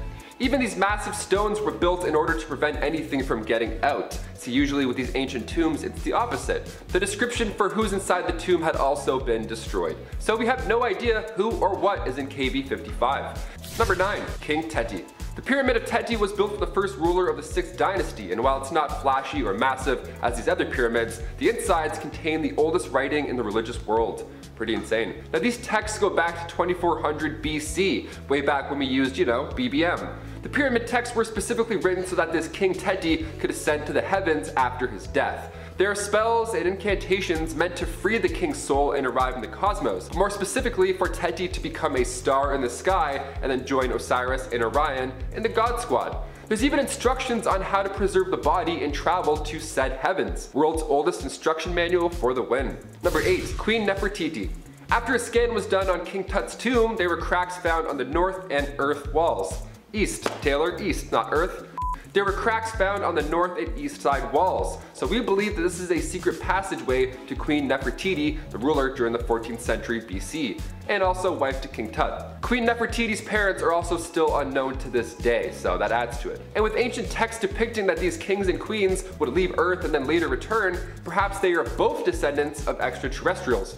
And this flying sun disk that they worshipped was not the sun, but rather a winged alien ancestor. Number 7.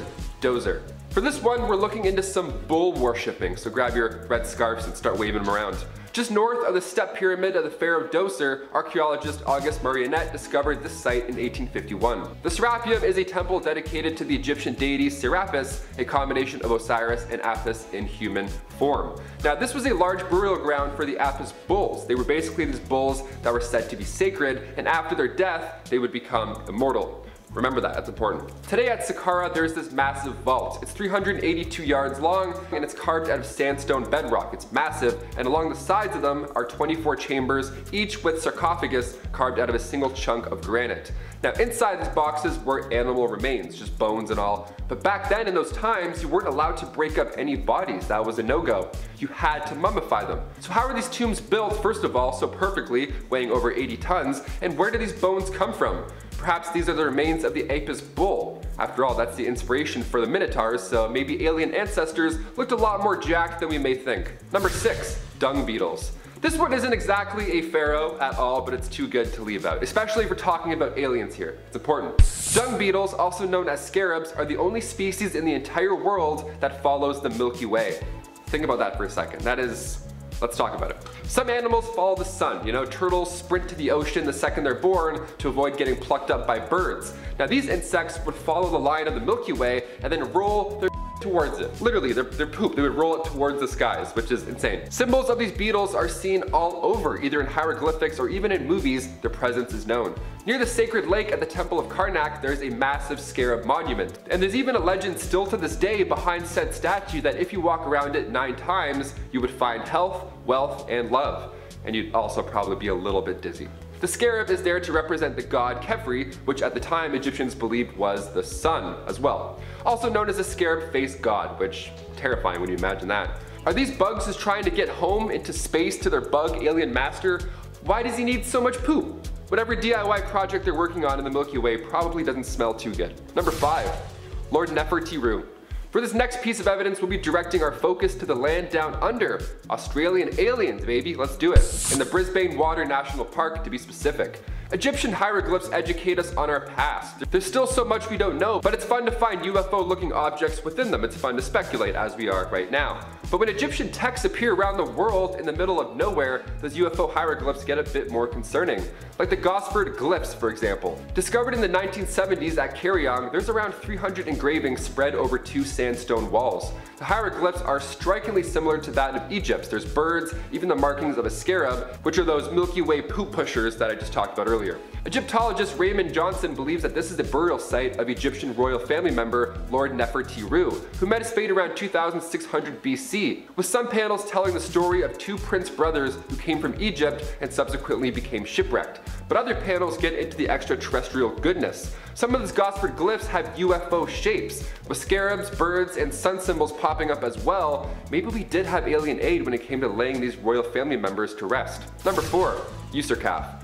Remember earlier when I was talking about those extremely heavy granite coffins? Well, the Sun Temple in Egypt may give us more alien clues as to their purpose. Discovered in 1842, this was the base of a giant monument that apparently used to stand over 150 feet tall. Built by the pharaoh Userkaf, founder of the 5th dynasty of Egypt, the temple translates to stronghold of Ra. Ra being the sun god. This temple at Abu Ghraib was home to one of the world's largest monoliths, and its purpose may blow your mind. This obelisk was built out of granite. Now they made things out of granite back then because it contained quartz. Quartz, due to piezoelectricity, was able to convert the Earth's vibrations into energy. Nikola Tesla did something similar. He figured out standing waves, which was the ability to pass energy through the air. Perhaps these granite monoliths were used to teleport people or goods. That would explain the last point about those Australian glyphs. To be fair, I have zero idea how Bluetooth works either. Alien airdropped in Egypt. I'm here for this theory.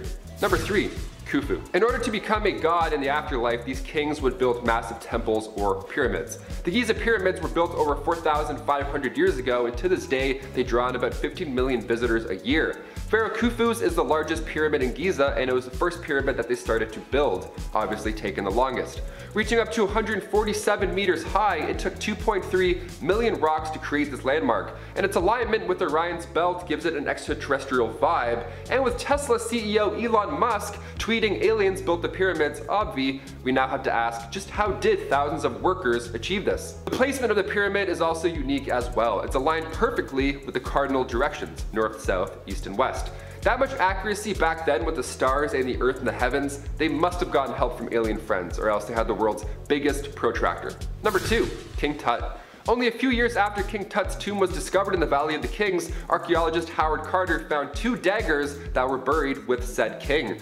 It's not uncommon to be buried with your goods. It's why Egyptians would build these tombs in a certain way, so that grave robbers wouldn't snoop around and steal your entire family heritage. It was made so nothing could get out, which is insane. But 2 daggers were found with King Tut, one made of iron and the other gold. Now with iron being even more rare than gold in the Bronze Age, this was a big deal. And with recent advancements in technology, we were able to use a technique called portable X-ray fluorescence spectrometry, and according to the journal Meteorites in the Planetary Science, the blade is actually made of iron, nickel, and cobalt, suggesting that this material is of extraterrestrial origin. And finally, number 1. The Great Pyramid of Cholula. There are many parallels between Egyptian and Maya civilizations. The 2 cultures are so far apart both in time and distance, and they also never made contact, but both pyramids are made with steps and both have stone serpents. The vault arches are also strikingly similar, and hieroglyphs within share a lot of the same symbolism. These hieroglyphs include advanced mathematics that they say was bestowed upon them, also from these sky gods. Was this just one landing site of our alien ancestors? Let us know in the comments below all your thoughts. Kicking off the list at number 10, Ramses II. Ramses II, part 2, you see what I'm doing here. He's considered one of the greatest, if not the greatest pharaoh of the 19th dynasty. Ramses II is still considered the ruler of rulers. It's not a bad title, not bad at all. In year 30 of his reign, Ramses II was ritually transformed into an Egyptian god. Not bad. I'm turning 30 in a few years. I hope someone turns me into a god. Or gets me like a bike. One of the two, I'll take both. So it was only fair that the spoiled pharaoh erected a bunch of statues of himself. Yeah, big selfies. Ramses put up more selfies than any other pharaoh in history. Most famous of them, the temples of Abu Simbel. There lies a monument dedicated to the late Queen Nefertiti and the Ramesseum. We kicked off a part 1 with Ramses signing the first ever peace treaty, so for part 2 we had to show some of the glamour side of him, you know? Number 9, over 100 children. Who is this guy, Nick Cannon? Ramses II is the father to over 100 children. With that, of course, came the 200 wives, otherwise ow and how, if it was just one person. Ow and how, you know? It's guesstimated that Ramses had 96 sons and 60 daughters. Of all those children, Ramses outlived a lot of them. It's almost like living as a king helped, perhaps, maybe, I don't know. Maybe you ate better. Maybe, just a hint. Just an idea. Eventually, Ramses was succeeded by his 13th son with his favorite queen, Queen Nefertari, giving her the fanciest tomb in the Valley of the Queens. Nefertari's tomb contains paintings that some consider are the greatest works of ancient Egyptian art. Not bad, I had like baseball wallpaper on mine growing up. Tomb QV66, he spoiled his lady, look at this. We gotta love him. Her tomb is 520 square meters covered in beautiful art, but in 1904 when Nefertari's tomb was rediscovered, all that was found was her mummified knees. Yeah, all that was left was her kneecaps. What, like, who does this? Raiders had stolen all the treasure prior, sometime in the many moons she had been lying there, and they even took her body and left her knees. Like, what? Monsters. They're like, yeah, grab the treasure, leave the patellas. Let's do it. Number 8, ready to strike. Pharaohs may have looked beautiful living in after death, but they meant business, okay? They were protective of their land, their family, their many lovers and children. The symbol often worn by pharaohs were symbols of power, a nemes crown. This crown was a striped headcloth and the back of their head was covered with an aureus symbol, aka an upside down cobra. The cobra symbol represents that the pharaoh is always ready and willing to attack their enemies. Attack them with venom. It's a pretty cool symbol. Mine just says DC Etnies shoes. I'm like, this says fight me if anything. DC skate shop on my back. I'm like, yeah, you can just attack me, that's cool. Number 7, King Teti. The Pyramid of Teti was built for the first ruler of the 6th dynasty. While it's not as flashy or massive as other pyramids, inside it contains the oldest writing ever in the religious world, that is. Inside it contains the pyramid texts, these legendary texts. They go all the way back to 2400 BC. The pyramid texts were specifically written so that this king, King Teti, could ascend to the heavens after his death. This isn't bizarre behavior by any means, but King Teti, he was specific. He wanted to be a star, like a literal star. There are spells and incantations that are in this tomb meant to free the king's soul as he arrives in the cosmos. More specifically for Teti to become a star in the sky and join Osiris and Orion in the #God Squad. There's even instructions on how to preserve the body and travel to these heavens. It's one thing to be buried with your gold, then you can live another life, but to become a star, I need to expand my dreams. My gosh, King Teti was onto something here. When I go, in my will, I'm gonna be like, can I become a star? Is that possible? Can I just throw me up into the heavens? Can I do that? Or bury me, that's cool. Bury me in Ajax, that works. Number 6, Yozer. For this one, we're looking into some bull worshipping. So if you're a fan of bulls, here, this one's perfect for you, weirdly enough. Just north of the step pyramid of Pharaoh Dozier, archaeologist Auguste Mariette discovered this site in 1851. The Serapeum. It's a temple dedicated to the Egyptian deity Serapis, and it's a combination of Osiris and Apis in human form. This was a large burial ground for the Apis bulls, these bulls that were said to be sacred, of course, and after their death, they would become immortal. Immortal bulls, that sounds badass. And also terrifying, that's very scary. Don't wear red around these guys. Today at Saqqara, there's a massive vault. It's 382 yards long, and it's carved out of sandstone bedrock. It's huge, and along the sides, there's 24 chambers, each with a sarcophagus carved out of a single chunk of granite. Just impossible craftsmanship all around. Especially at these times, like, oh my god, my wrists are tired just typing about this, let alone doing this. Inside these boxes were animal remains, bones and all that jazz, but back in those times, you weren't allowed to break up any bodies. You had to mummify them, right? Hence part 1 and where we are now. How are these tombs built so perfectly, weighing over 80 tons? And also, where do these bones come from? I have so many questions. Maybe on part 3 we'll answer them. Number 5, we love cats. I'm allergic to cats, but I still go for it. I still pet them. I risk everything just to, yes, I don't care. I ruined my entire weekend just to get my face all up in their whiskers. Nobody did it like ancient Egyptians. You've probably heard this at one point or another. They worshipped cats. They were like, you know, the legendary cats. That was their thing. I'm more of a golden retriever guy, but I get it, they're cute. They respected them, they worshipped them. Even though at the time, dogs were respected for being hunters, cats were still considered magical creatures. It's because they just stare at shit randomly. Mid-conversation, a cat will just be like, no, they're not magical, they're terrifying. They're on something. If you had a cat, you had good luck, apparently. A friend of mine has 2 fat cats. He has some pretty good luck, I think. If they're fat, they're good? When a cat passed away back in ancient Egyptian times, they too were mummified. You would think that alone was just plenty of respect, but ancient Egyptians and pharaohs, they would obviously go a step further. Hence this fun list. After their cat died, they would shave their eyebrows off and would mourn them until they grew back. That's like 3.5 months of cat depression. That's wild. I got over my childhood animal in like 6 business days. It's not a bad thing, it's just that's a long time, you know? Next time your friend tells you their cat passed away, tell them if they really love them, they would shave their eyebrows. Test them. Number 4, ancient Photoshop. When we look back at ancient artwork, we see these kings and queens, well, all the pharaohs were considered kings, but it was equal at the time. And they all look athletic. They all look like these warriors, right? They look to be in great shape. When in reality, a lot of these pharaohs were probably pretty overweight or unhealthy. I mean, think about it. If you slam wine and bread all day, plus a little dab of honey every 8 minutes, you're gonna gain some weight. Yeah, that's how it goes. Many of these ancient pharaohs did have diabetes, and Queen Hatshepsut, who was alive during the 15th century BC, her sarcophagus shows her as slim and strong and all that jazz, but almost all historians agree that she was out of shape and quite unhealthy.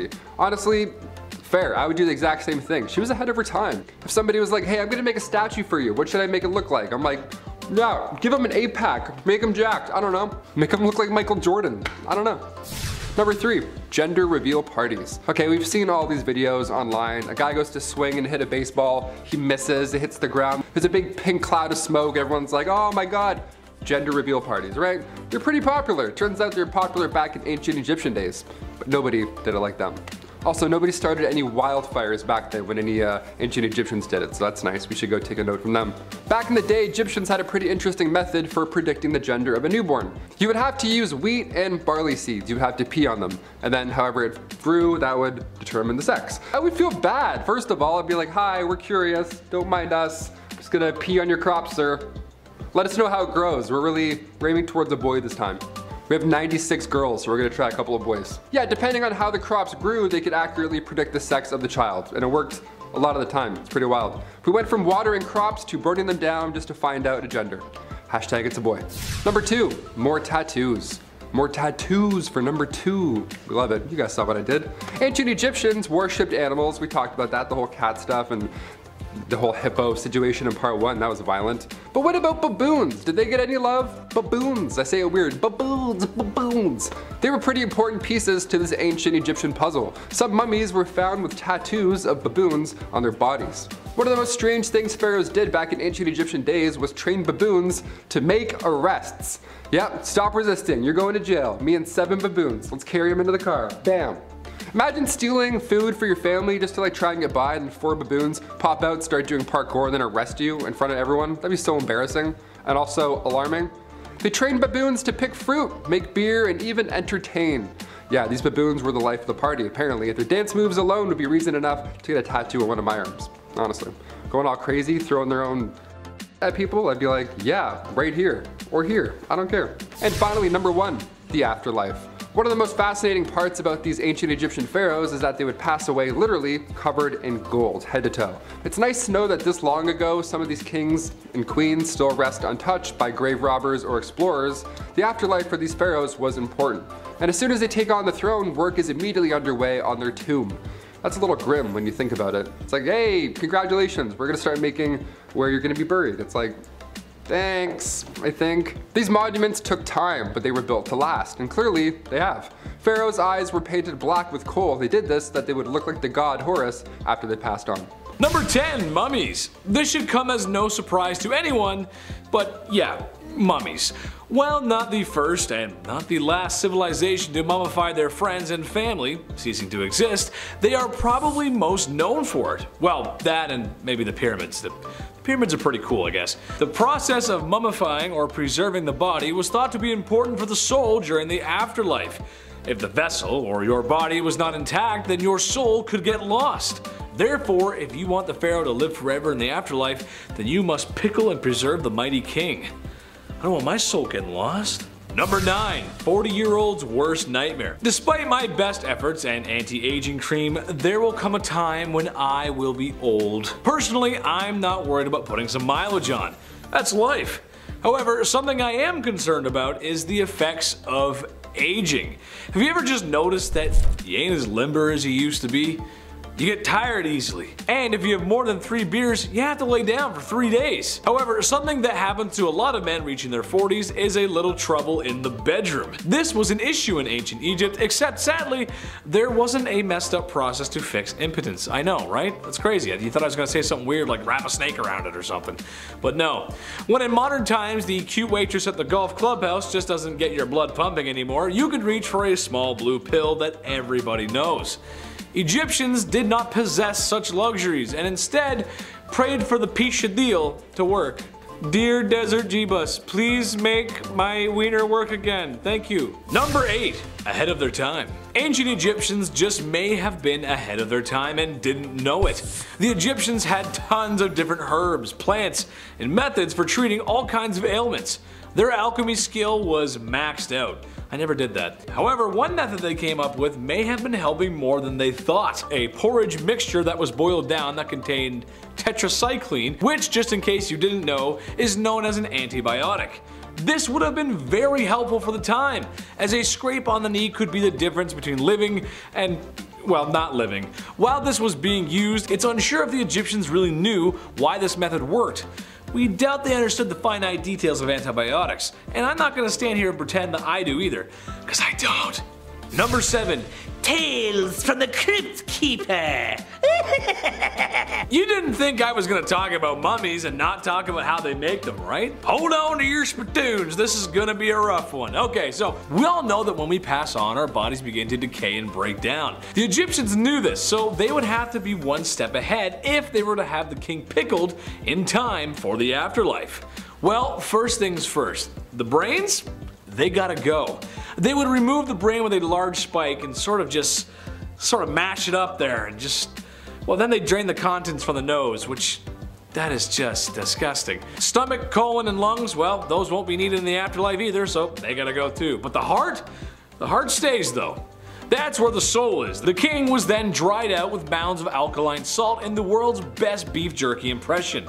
Afterwards, oils were rubbed into the skin and eventually a resin was applied to aid in the linen wrap sticking to the body, making for that distinct Tupperware brand airtight seal. The pickled king was wrapped numerous more times just to be safe, and then, if he was OG enough, placed into a sarcophagus, and if you're really cool, you'll get your own room full of gold and treasures, and your pet Whiskers, which is a cat, and be mummified because, well, you need him in the afterlife too. That is one heck of an undertaking process. And to be fair, it kinda worked, because there have been a few mummies recovered from Egypt, and they're in amazing condition, considering the age, of course. Number 6, a little off the top. Okay, without the comment section oversharing here, some people have had circumcisions and some haven't.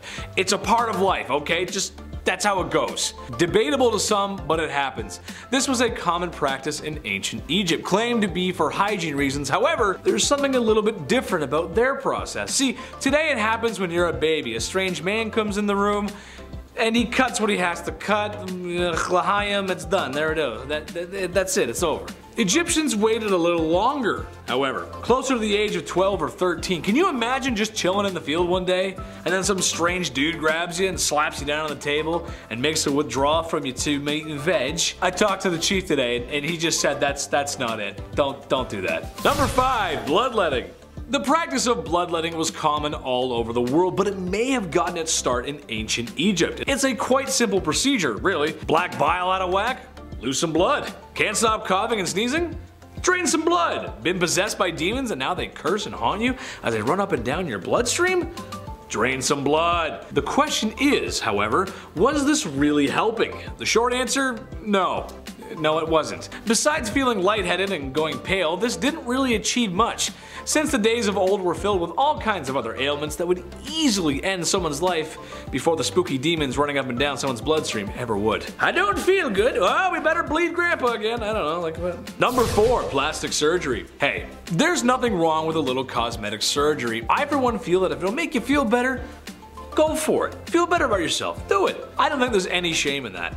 It's been around for a long time, so long that ancient Egyptians might have come up with the first nose jobs. Obviously not like the ones today, but they were knowledgeable in surgeries. After all, you open the chest cavity of a dozen kings and you jot some stuff down on some papyrus, you learn a thing or two. More interesting than shaving down your own beak, however, was their implementation of the prosthesis limbs. Yes, all the way back then. One mummy was actually found with a fake toe. When tested in the modern day with period-accurate sandals, it proved to work quite well and moved more efficiently than first thought. Again, for the time, this was pretty advanced. Number 3, the Ode of the Nile.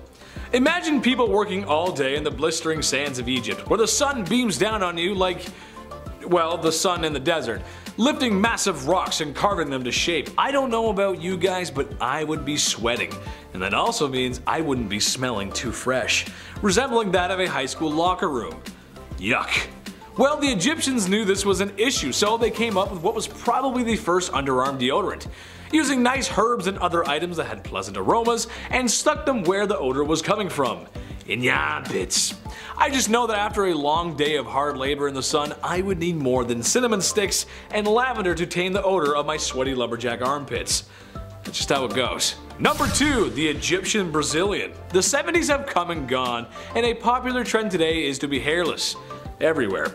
Even in places where you didn't think it was possible to grow hair when you were younger. Egyptians took it upon themselves to remove all their hair. Well, at least most of it. Not because the Nile River had nice beaches, but because of lice. Oh, yuck. While not an exact cure for the itchy bugs that plague schools across America, it did seem to help. And if you've ever had lice before, you know how bad that sucks. I had them once. It was the worst. Cut my hair, shape my head. Lots of baths. It's no fun, man. Too cute for that. I don't want that. Number 1. Wario breath. Wow. Okay. It makes sense that Egyptians would come up with breath mints in mouthwash. They fed their laborers diets of foods that contained a lot of onions and garlic. Sure, I'm just like everyone else who cooks. And when the recipe asked for 1 onion, maybe I put in 2. When it asked for 2 cloves of garlic, maybe I put in 4. You gotta love that flavor. It was thought that they help fight off disease, and they were kinda right. However, after eating all that flavor, your breath would be something rancid. So herbs and mints were used to help quell the breath that could peel the paint off of walls. Thank God. Number 10. False doors. Okay, right off the bat, imagine searching for a lost Egyptian tomb, alright? Imagine you've spent years of your life dedicating to this research, and then you find a door. You find an entrance carved into the wall, and this is it. What lies beyond? It's time. You try and carefully open it with a team of archaeologists, but it won't budge, because it's a fake door. It's a false door. Yeah, just a Looney Tunes door. Somebody juked you out 4,500 years ago. Gotcha. Their spirit's been waiting that long to be like, nice, idiot. Alright, we can go. We're good.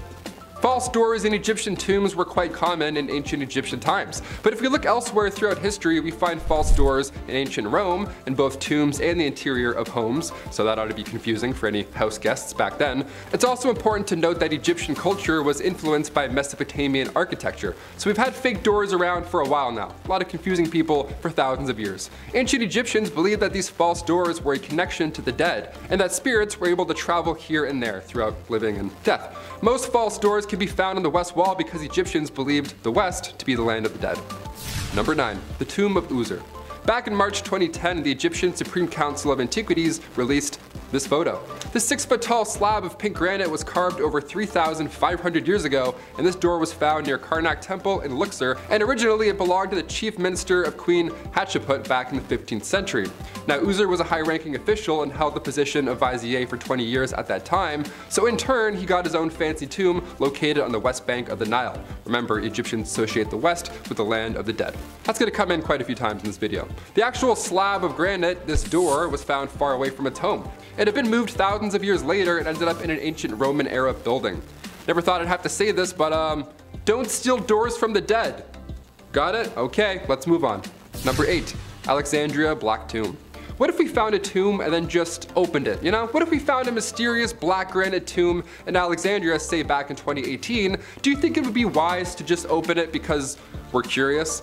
Spoiler alert, we opened it and it was exactly what we thought it was going to be. When archaeologists found this massive tomb untouched for over thousands of years, on one hand, yeah, that's a feat in itself, but us humans, we're curious creatures. We just gotta just a little peek just to see who's in there. I mean, after all, it could be Alexander the Great, right? That's the whole point of all this. Egyptian news outlet El Watan reported that the tomb was lifted only a few centimeters before every official involved at that construction site just fled the scene. They straight up just ran away. It smelled that bad. Mustafa Waziri, Secretary General of the Supreme Council of Antiquities, this guy put his entire head in the tomb just to show us that it's safe. That's great. I mean, you could use your hand, maybe even a foot, I guess, just a little foot dip, but straight to the head dipping? Come on, Mr. Waziri, be smart about this. Number 7, Valley of the Kings. While March 2020 wasn't the best month of all time by any means, Egyptian officials did locate a secret vault hiding in the sands of the Valley of the Kings in Egypt. Just off the west bank of the Nile, the Valley of the Kings, as its name hints towards, is a pretty historical part of Egypt's past. Again, do we want to open this vault? Probably not, but did we? Yes. Bones and goo and history. What do you know? Surprise, surprise. Number 6, 2020 tombs. Summer 2020, nice. While most of us was stuck inside watching Netflix, more than 100 sealed coffins were found. And yes, they were occupied for the most part. Found, of course, in Saqqara, Egypt, Egyptian archaeologists have never been more excited. Maybe we'll find the body of Cleopatra. Wouldn't that just be dandy? The fact that we found over 100 of these still in great shape is mind-blowing. Grave robbers have been around since ancient Egyptian days, and for all of these to be untouched for this long is honestly unbelievable. These findings date back to 712 BC, which was a period where Egypt was controlled by foreign civilizations. That's what makes this so insane. Like Persians and Greeks, they were all around at this time. The idea that we're finding mummies is great and all, but again, do we need to open all of them up? Maybe there's treasure, maybe there's bodies. Either way, it's not yours. Am I insane? Maybe I'm insane. Do we need to find Alexander the Great this badly that we're willing to disrespect this many souls in the process? Number 5, Luxor tomb. We've been saying 2,500 years ago, and don't get me wrong, that's an awful long time to go. But in 2014, archaeologists discovered a 4,000-year-old tomb from the 11th dynasty, tucked away in Luxor, Egypt, of course, as this list says. Spanish archaeologists found a tomb belonging to a leader from the 11th dynasty, and it's pretty obvious that this was somebody from the royal family or somebody who was a high-ranking official, because at the time, Luxor was the capital city of ancient Egypt, and officials also believe this tomb could have been used as a mass grave. The important thing to note here is that the tomb had also been used during the 17th dynasty because tools and utensils from that later time were also found in this grave. We're gonna find a spork in 5,000 years and be like, ah yes, ancient tools, interesting. Number 4, 210 sarcophagi. So we thought it was a pretty big deal when 160 bodies were recently discovered in Egypt. This was back in September 2020. Over 160 coffins were found. Wild, right? Well, those are rookie numbers, turns out. For this one, archaeologists found 210 sarcophagi near Queen Nefertiti's funerary temple in the city of the dead, Saqqara. Yeah, there were over 160, surprise. Maybe next time you check in with us, that number will be even higher. Who knows? Hopefully, / maybe hopefully not. I don't know how I feel about this. This was January 2021. We probably would have seen it on the news, but that was when 768 people were storming the Capitol, so the news was a bit busy, I guess. Thanks. These sealed coffins were untouched for thousands of years. They went from finding 160 to finding 210. That's incredible. According to the ministry, the sarcophagi were completely closed and haven't been opened since they were buried at all. They opened a few though, of course, just to analyze and display them, but that's it. Yeah, leave the rest. I'm not focused on ancient curses or Brendan Fraser having to come out and save the day. Just let dead people lay where they are. Let them rest. The amount of effort gone into hiding and preserving their memory alone, I mean, look how long it's taken for us to even find these things. It's almost like they didn't want to be found. Number 3, the ancient curse. The walls of some of these tombs have warnings from the gods, which is a lot. One of them warning trespassers that the gods will wring their neck like that of a goose. Also, if I walked into somebody's property now and it said trespassers' necks will be wrung out like a goose, I would turn back. I wouldn't want to investigate further. I would just walk away. You don't need to be an ancient god to get that message across, you know what I mean? But inside the found tomb of the vizier Ankhemoor, a pharaoh's official from 4,000 years ago, a curse was written. Buried in a mastaba, an above-ground massive tomb, was this warning. Might do against this, my tomb, the same shall be done to your property. It also warns of the vizier's knowledge of secret spells and magic, and threatens to fill impure intruders with a fear of seeing a ghost. Yeah, there's that, or beware of dog. I don't know, you can pick which is more impactful on your property, sure. Number 2, the animal tombs. This tomb was found, as you may have guessed, in the Valley of the Kings. You're getting good, nice. But this one doesn't sound like the rest. I mean, for starters, it's a number rather than a name. What in the Elon Musk is happening here? Whose name was a number, huh? KV52 was discovered in 1906 by Edward Ayrton. Tomb KV50, KV51, and this one, KV52, they all form a group referred to as the animal tombs. Underneath 6 feet of debris, the entrance to these vaults were found, so when we enter this tomb, specifically KV52, that's been untouched, ideally for thousands of years, we can look forward to finding anything. In fact, whatever we do find, it's a win. It helps complete this age-long puzzle. So when officials opened KV52 and it was completely empty, well, that doesn't feel too nice. Something here is wrong. It was empty except for 2 boxes. Both were black and undecorated, which is odd considering what we've learned on this list. The larger of the 2 contained the remains of a monkey, and the smaller one was a canopic chest that had 4 compartments in it. Hauntingly bare compared to what else we've seen on this list, but it gets a little better. We're not done yet. Finally, number 1, Queen Nefertiti's hidden chamber. When researchers are 90% sure about something, that's a pretty good sign. You only say you're 90% sure of something when you know for sure. You leave 10% in case anything else goes wrong out of your control, right? 90%, that's confident, we got this. So when Egyptian authorities said they're 90% sure there's a hidden chamber in King Tut's tomb, well, we got a little jazzed. Got some jazz hands going on. Not gold, jazz hands. Back in 2015, a paper was published on the burial of Queen Nefertiti. Archaeologist Nicholas Reeves argued that while conducting scans on the ancient site, Reeves found what resembled traces of doors beneath the plaster. Now, it's been considered previously by archaeologists that King Tut's mask, having ear piercings and all, suggests that at that time, that tomb and that death mask was actually meant for Queen Nefertiti, not King Tut. But because King Tut died suddenly when he was 19, plans had to quickly change. 90% sure is good enough for me. What do you guys think? Comment down below all your thoughts. Number 10, bowling. Where would we be as a species if we didn't spend the entirety of the 1990s in bowling alleys and arcades? In later years, they seem to have fallen out of style, and for the life of me, I can't figure out why. Where else for $20 a person can you spend time in a large building with the heat on, and the youngest people besides you and your friends is a league of retiree bowlers saying questionable things in the lane beside you? A blue carpet with planets and rocket ships has the same amount of character as the musky clown shoes you wear as you approach the snack stand. A waft of radioactive nacho cheese assaults your nose as the bubblegum chewing student behind the counter asks if you want another room temperature domestic beer. Nice. The foam and bacteria forming in your stomach is a classic tale of a bowling alley tucked away in a Midwest snow-covered state. Nice. Now, with my colorful depiction aside, let's get to the history. None of that glory would be possible without the Egyptians. Yes, they invented bowling. No nacho cheese and weird animations on the TV, but it was still bowling. The ball was made of rope and leather, or sometimes rock, as were the pins. Throw it at the pins, simple, that's it. That's bowling. Number 9, math. Oh, math. You remind me of a simpler time. A time when I was bawling my eyes out while my dad asked me over and over again, "What is 9 times 3?" Expecting me to come up with the answer under the enormous weight of patriarchal pressure. 27, Dad! It's 27! While the ancient Greeks usually get credit for coming up with mathematics, they actually took it from the Egyptians across the Mediterranean. And then, yes, they improved upon it. The Egyptians used a numeral system that helped them solve equations involving multiplication and the absolutely disgusting fractions. These guys understood concepts such as geometry and algebra, and they were the first civilization to develop and solve second-degree quadratic equations. I don't even know what that means. I wonder if there was ever a little ancient Egyptian boy who got yelled at the ancient dinner table by his ancient father about finding the circumference of a circle in the middle of the night.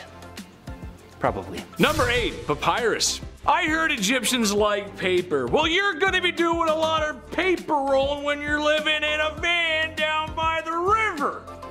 Huh, strange. I think I've heard that somewhere before. Yes, the Egyptians gave the world papyrus, which eventually would become paper. Writing stuff down before this was very difficult. It was inscribed in clay or stone tablets. That's hard. How is a stenographer supposed to do their job? Or when you get mad at an office printer for not working, you can't just break the tablet. We've all been there before, and if I were to make a list of the most important inventions of all time, paper would be on that list. Number 7, black ink. So you make papyrus paper, but what the heck are you gonna use to write on it? Ink. You're gonna use ink. Obviously.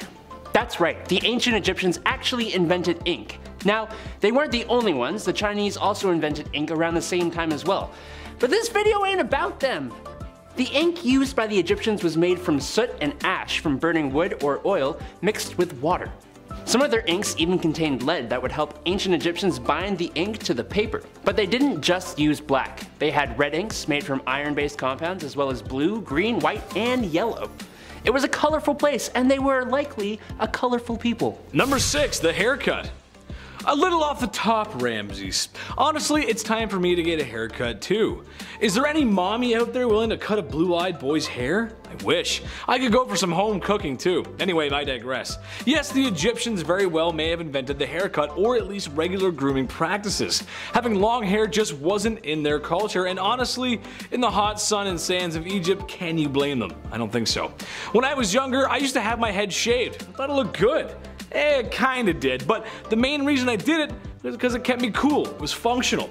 It may surprise you that yes, we got hot summers in Canada. So I can understand why the Egyptians did that. That being said, they did manage to keep some of their facial hair because beards are like makeup for men. We just look better with them. We look good. It's a good look. Number 5, the plow. Back in the day when we started to move away from the hunter-gatherer lifestyle to more of a work the land and make a new farm lifestyle, Omari would go out into the field with his hoe and cultivate his land by hand. As you can imagine, this takes a hell of a long time, but we're a problem-solving species. That's why we got to where we are now. Enter the plow and the evolution of agriculture.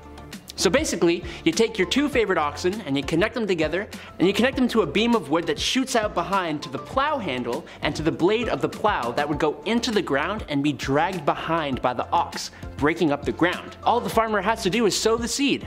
This simple invention changed everything, and it's still used in places where machinery is just unaffordable. Number 4, the calendar.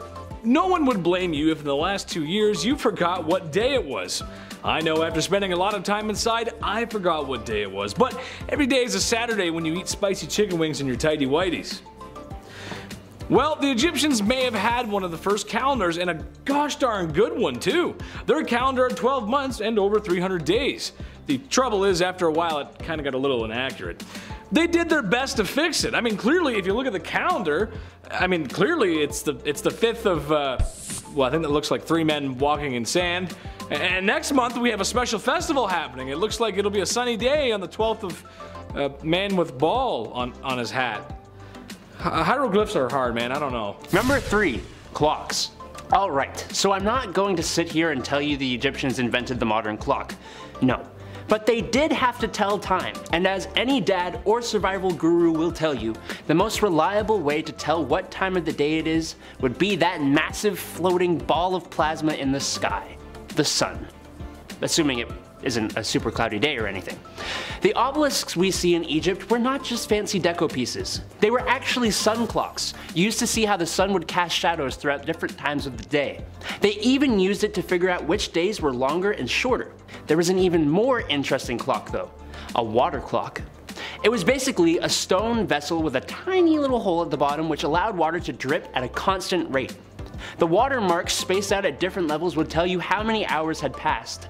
This one's good because it worked at night and on cloudy days as well. Number 2, mummification. Welcome back to the land of the living, my friend. You've been gone for quite some time. Oh. Yes, the process of mummification, probably the #1 thing ancient Egypt is known for, maybe besides the pyramids. While not the only civilization of the past to practice this, they kinda ran the show here. Basically, the pharaoh's corpse has to stay fresh so their soul can make it into the afterlife. The heart stays, but everything else is like a furniture after a bad divorce. It must go. The brain was stirred up like a family reunion square dance and drained like last night's punch bowl. But wait, horror fans, there's more. Lungs, liver, bladder, intestines, stomach, kidney, and basically anything you can scoop out with your favorite ice cream scoop is going. But don't toss them out though. Some of these organs were preserved in jars. Makes nice decorations beside the piles of gold found in the tombs. Yes, my liver jars. Oh, yes. Number 1, cosmetic makeup. The ancient Egyptians created makeup as far back as 4000 BC. That's a long time ago. And that's how long we've been obsessed with our looks. Yikes. Their makeup actually served more of a purpose than just looking good though. The eye makeup they used specifically was believed to cure eye diseases, which wasn't true, and would protect them from the evil eye, which, I don't know, could have been true. Kind of like the ink, they would use soot, but they would combine it with a lead mineral called galena to create a black substance they called coal. That's K-H-O-L, not C-O-A-L. They had multiple colors actually. They would make green makeup by combining malachite with galena. Now, if you saw our bizarre beauty products and history video, you probably know that lead, even lead minerals like galena, aren't really great for you. But hey, anything in the name of looking good. Kicking off our list at number 10, ancient Egyptian eyeliner. Whenever you see hieroglyphics or any art depicting the great pharaohs, they're usually rocking some impressive eyeliner. They look great, right? Like a 90s pop star, they look awesome. Ancient Egyptians were the OG eyeliner users. They made their own eyeliner from lead salts. And no, before you think about getting creative, do not try this at home. This wasn't an ideal process. See, for starters, these salts were quite high in lead concentration. So, in order to avoid that mess, ancient Egyptians first had to process and then filter that lead salt for up to 30 days in order to get the lead levels low enough to even be applied. So you had to plan accordingly. You're like, oh, I have a pharaoh date in 30 days? Perfect, we'll start now. It was a hazard if done incorrectly. Not only was this ancient beauty practice, well, beautiful to look at, but Egyptians also needed eyeliner to protect against sun damage, as well as fight off any infections. Yeah, we don't encourage rubbing lead on your eyes today. We have a few different methods on, how to look good. I think. None of them include lead, hopefully, ideally. Number 9, hair gel. Back in my day, in high school, I had to use Dippity-Doo Extra Hold hair gel. Yeah, I showed a scale on the side. I always got the 5 out of 6 hold. That was good. 6 was too much. Nobody ever did the full 6. That's crazy talk. But in ancient Egypt, we didn't have styling, spiking glue, and blasting free spray by DJ Pauly D. No, we have that today, unfortunately, but back then, a little different. Back then, ancient Egyptians loved styling their hair, but again, before DJ Pauly D was born, what is a pharaoh to do? If the Great Pyramids are any indication, they knew something that we didn't. Ancient Egyptians knew how to keep their hair in one place all day long. And that heat too, how do you do it? My curls? I'm jealous. Their hairstyling gel was made with shea butter and coconut oil. But more often than not, they would replace coconut oil with almond oil. So this was a completely natural and strengthening styling gel. Cut to today, we have whatever that is. Psst, ice spray. That's awesome. DJ Pauly, psst.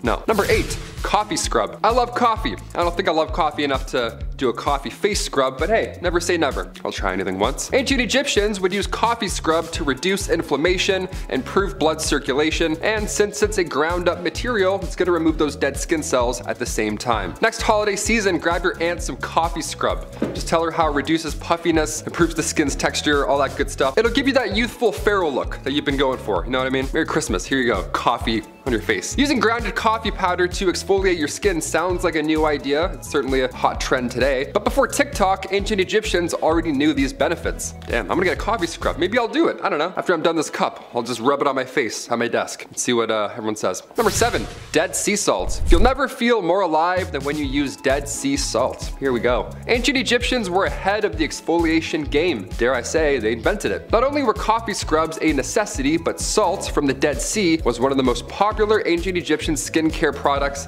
ever. We traveled far and wide for this one. Salt collected from the Dead Sea was used to exfoliate dead skin cells, and it was so well known at this point that rumor has it, Cleopatra herself would travel all the way to the Dead Sea from Egypt just to take a bath. Yeah, let's be honest, after this point, we'd all love a rejuvenating Dead Sea float. That sounds way better than what I've got at home. Well, bathtub, I can't even fit in this thing. Dead Sea sounds way better. I once left a house party early to go have a bath. Swear to God. York University. Dipped at like 10 o'clock. I was like, I'm cold. I'm not doing this. 40-minute walk. Worth it. Leave your friends for a bath. Do it. Number 6.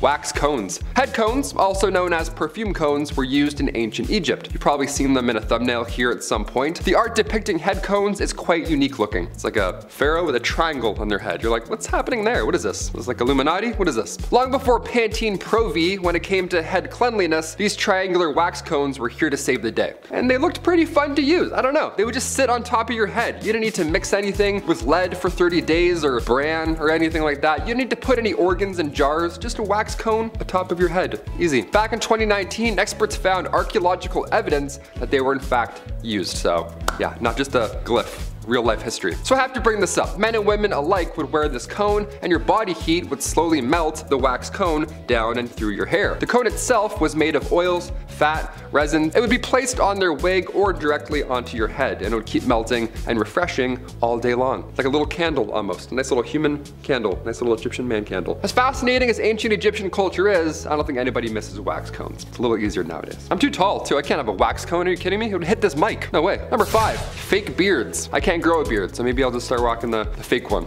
you know, like Hatshepsut. Long before Cleopatra, Hatshepsut was the first woman to obtain power as a pharaoh. She was the 6th pharaoh of the 18th dynasty. There were just a few that were women in total, but during her reign back in the mid 1400s BC, following the death of Thutmose II, she was determined on being portrayed as a male. The pharaoh, fake beard, the massive muscles, historians believe that this was all done as an act of politics. After her passing, come 1458 BC, her stepson took the throne, Thutmose III, and he destroyed everything in her name and image. Well, mostly everything. Now we have this bearded pharaoh that we're pretty sure we figured out.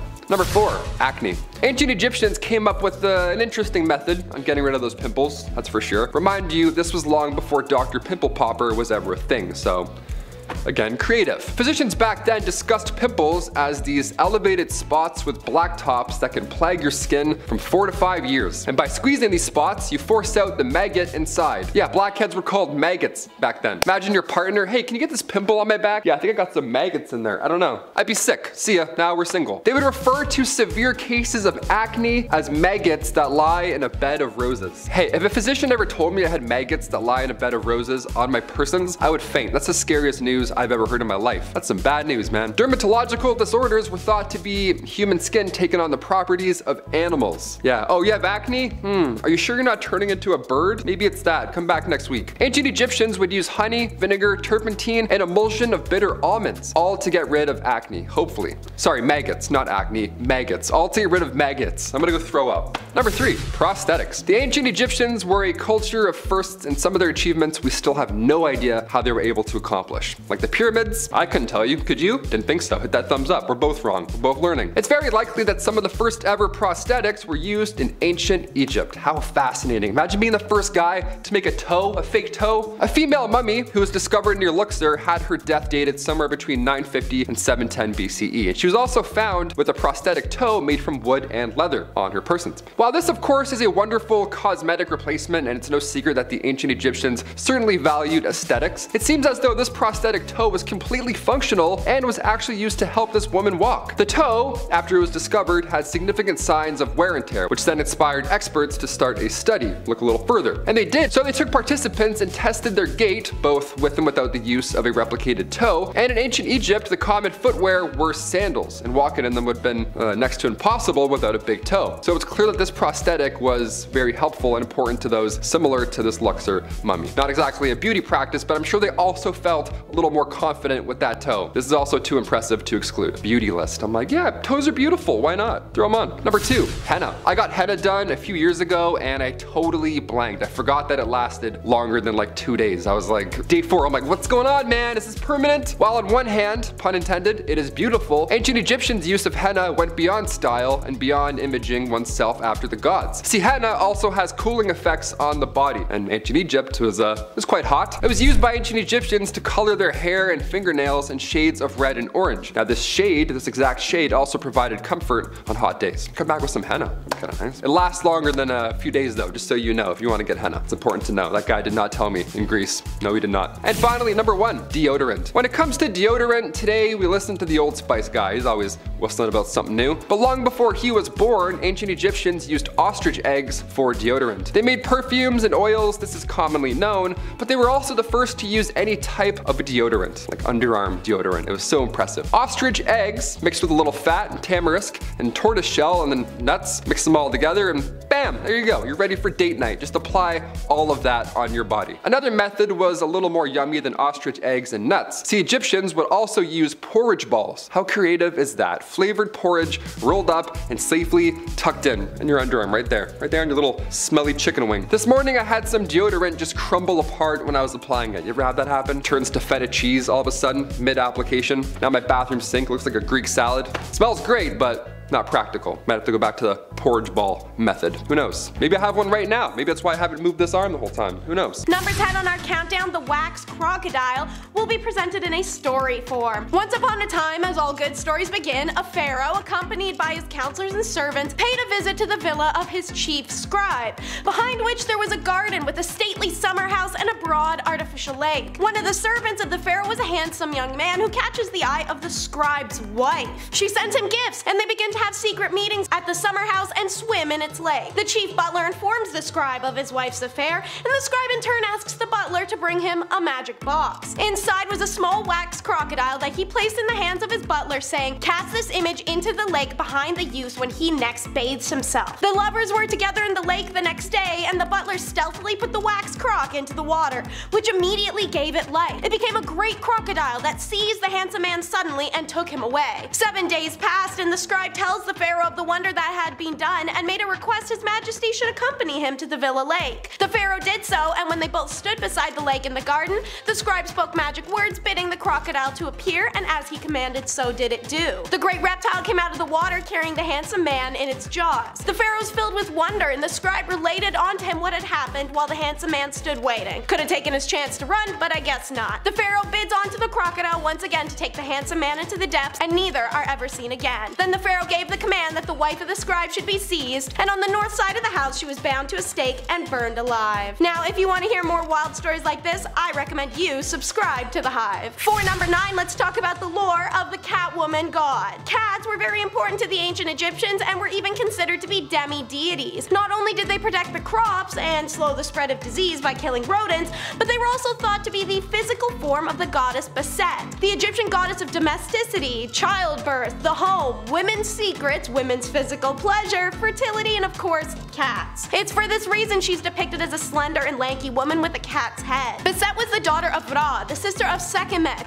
the wife of Ptah, and the mother of Mihos. It's believed that every day she would ride through the sky with her father, the sun god, and watch over and protect him. At night she would turn into a cat and continue her duty of protecting Ra, but from his greatest enemy, the serpent Apep. And since we're already talking about it, number 8 will be the serpent Apep. According to the legend, Apep was a powerful serpent deity who resided in the underworld and embodied the universe's destruction and chaos. Each night, when Ra's sun boat had to pass through the underworld before re-emerging at dawn, Apep would absolutely hound the ship in an attempt to prevent the sun from rising. Ra, the sun god and king of the gods, fought Apep every night, and the battle was always extremely intense, required all the other gods' help, and lasted the whole night. So to aid Ra in battle, the Egyptians would build wax representations of Apep and melt them in the sun. Finally, it's Bastet who conquers and destroys the serpent Apep. During one of these nightly battles, Bastet, being the goddess of cats, aided in Apep's defeat by utilizing her powers in a different way than she'd done before. Assuming the form of a lioness, she jumps the serpent, shredding him to pieces and scattering the bones over the underworld. From then on, Ra was tormented nightly no longer. For number 7, you're going to hear the oldest origin of Cinderella and her red slipper. Rhodopis, as she's known to modern storytellers, was a Thracian Egyptian woman slighted by fate and rewarded by royalty. First sold in Aegea, Rhodopis is passed through owners before winding up in Egypt. The Egyptian man who possesses her treats her incredibly fair. He gives her lovely homes, lavish her with other gifts, but he spent most of his time sleeping. So she's sitting on the bank of the Canopic Nile watching robes when a falcon suddenly snatches her sandal. Rhodopis is in awe, for she knew it was the god Horus who had taken her shoe, but wondering what the Horus appearance could mean. Unbeknownst to her, however, the falcon had taken it to Memphis and dropped the sandal in the lap of none other than the pharaoh Amasis himself. Possessed by the sandal's simplicity but beautiful red color and being an obvious sign from the god Horus, the king sent his men in all directions of the country in quest of the woman who wore it. According to Greek geographer and historian Strabo in his geography book 17.33, she was found in the city of Naucratis. Hearing the trumpets and gongs of the emperor, she had hidden in the bushes while other girls tried to force their feet into her sandal. But the emperor spots her and requests she come out and try it. Naturally, Cinderella style, it only fits her, and she pulled the matching one from her robes. The pharaoh and Rhodopis are united by the god Horus, and the servant girl becomes the next queen of Egypt, to whom Herodotus, Diodorus, and Strabo say the third pyramid of Giza was attributed to. For number 6, we're getting another Grecian-influenced myth, that of Oedipus and the Sphinx. So, the legend of the Sphinx is a famous Egyptian myth about a creature with the head of a human woman and the body of a lion. Sometimes the Sphinx is also depicted to have wings, but that's more of a Greco-Roman component. According to the story, the Sphinx was said to have been sent by the sun god Ra to guard the entrance of the city of Thebes. The Sphinx, naturally, as you may know, guarded Thebes not only with its might, but with its mind, presenting a riddle for all those who approached it. And to anyone who could not answer the riddle, they would be killed. What was the riddle? What walks on 4 legs in the morning, 2 legs in the afternoon, and 3 legs in the evening? If you don't know the answer yet, I actually encourage you to pause the video and try some guesses before we continue. Let's see if the Sphinx would give you the slice and dice. Okay, so the answer is, drumroll please, a human who crawls on all 4s as a baby, walks on 2 legs as an adult, and uses a cane in old age. Tricky, right? So the myth goes that a young prince named Oedipus, yes, the one who marries and does stuff with his mom, came upon the Sphinx while traveling, and he asked the riddle. Oedipus was the first person to be able to answer correctly, which angered and confused the crap out of the Sphinx, causing it to take its own life in a panic. However, some versions of the myth, the Sphinx was said to have been turned to stone by the gods. Now segueing back into the gods, number 5 will be about Osiris and Isis. Egyptian ruler god Osiris and his wife Isis is one of the most well-known and revered myths. Osiris was renowned for his intelligence and generosity, 2 things his envious brother Set lacked. Vying to be king, Set lured Osiris to the Nile, where he enticed Osiris into a coffin and tossed it into the river to be swept away. Devoted wife Isis diligently searches for Osiris and discovers the coffin near Belbos, which is in modern-day Lebanon. Isis returned with Osiris's body, but concealed it amongst the reeds of the Nile. However, Set had been tracking her and steals the coffin back and chops Osiris's corpse up and throws the pieces everywhere. Isis persisted in her quest for her husband's body. She finds all the pieces, reconstructed Osiris, embalmed his body, got pregnant off of it really quick, and brought his soul back to life with the assistance of her sister Nephthys. Osiris became the deity of the afterlife, ruling over the dead in the underworld. So naturally, that would bring us to number 4,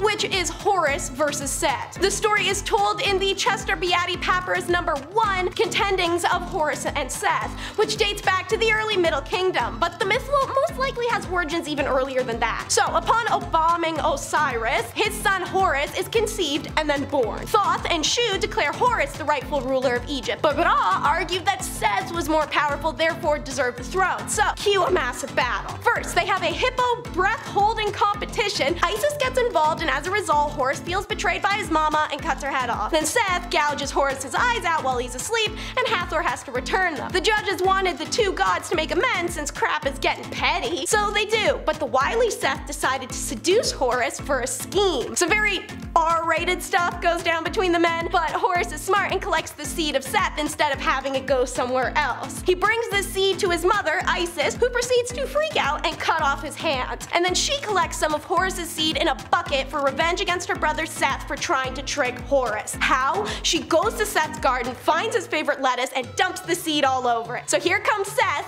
post-lettuce lunch, declaring to the judge council he had performed the labor of a male against Horus, so he should be king. Horus is like, nah-uh, I did it to him, and the other gods are like, okay, well let's ask the seed then. So Seth's seed had been discarded by Isis in a marsh, and it responded from there, while Horus's seed, eaten on lettuce, replied from inside Seth. So Seth is pissed. He says they need to do another contest. It involves sailing stone boats down the Nile, and Horus cheats, making a wooden boat look like stone. Seth finds out, loses it, demolishes Horus's ship. Finally, enough is enough. These two have been duking it out for 80 years, and everyone is tired. The gods appeal to Osiris in the underworld as the final decision maker, and he obviously chooses his son Horus to rule, not the guy who killed him. Alrighty, up next is number 3, and that is the weighing of the heart. According to the story, after death, a person's soul would be carried by the god Thoth to the Hall of Maat, where it would be judged by a panel of gods, including Anubis. Being the deity of embalming and mummification, Anubis played a significant role in the weighing of the heart ceremony. He was accountable for ensuring the deceased body was appropriately respected and readied for the afterlife, as it was he who operated the scales. My personal favorite depiction of this is seen in the TV series American Gods, which paints a visually stunning and poetic scene of Anubis weighing a heart. So, the soul and the heart of the deceased would be weighed against the Maat feather, which represented truth and justice.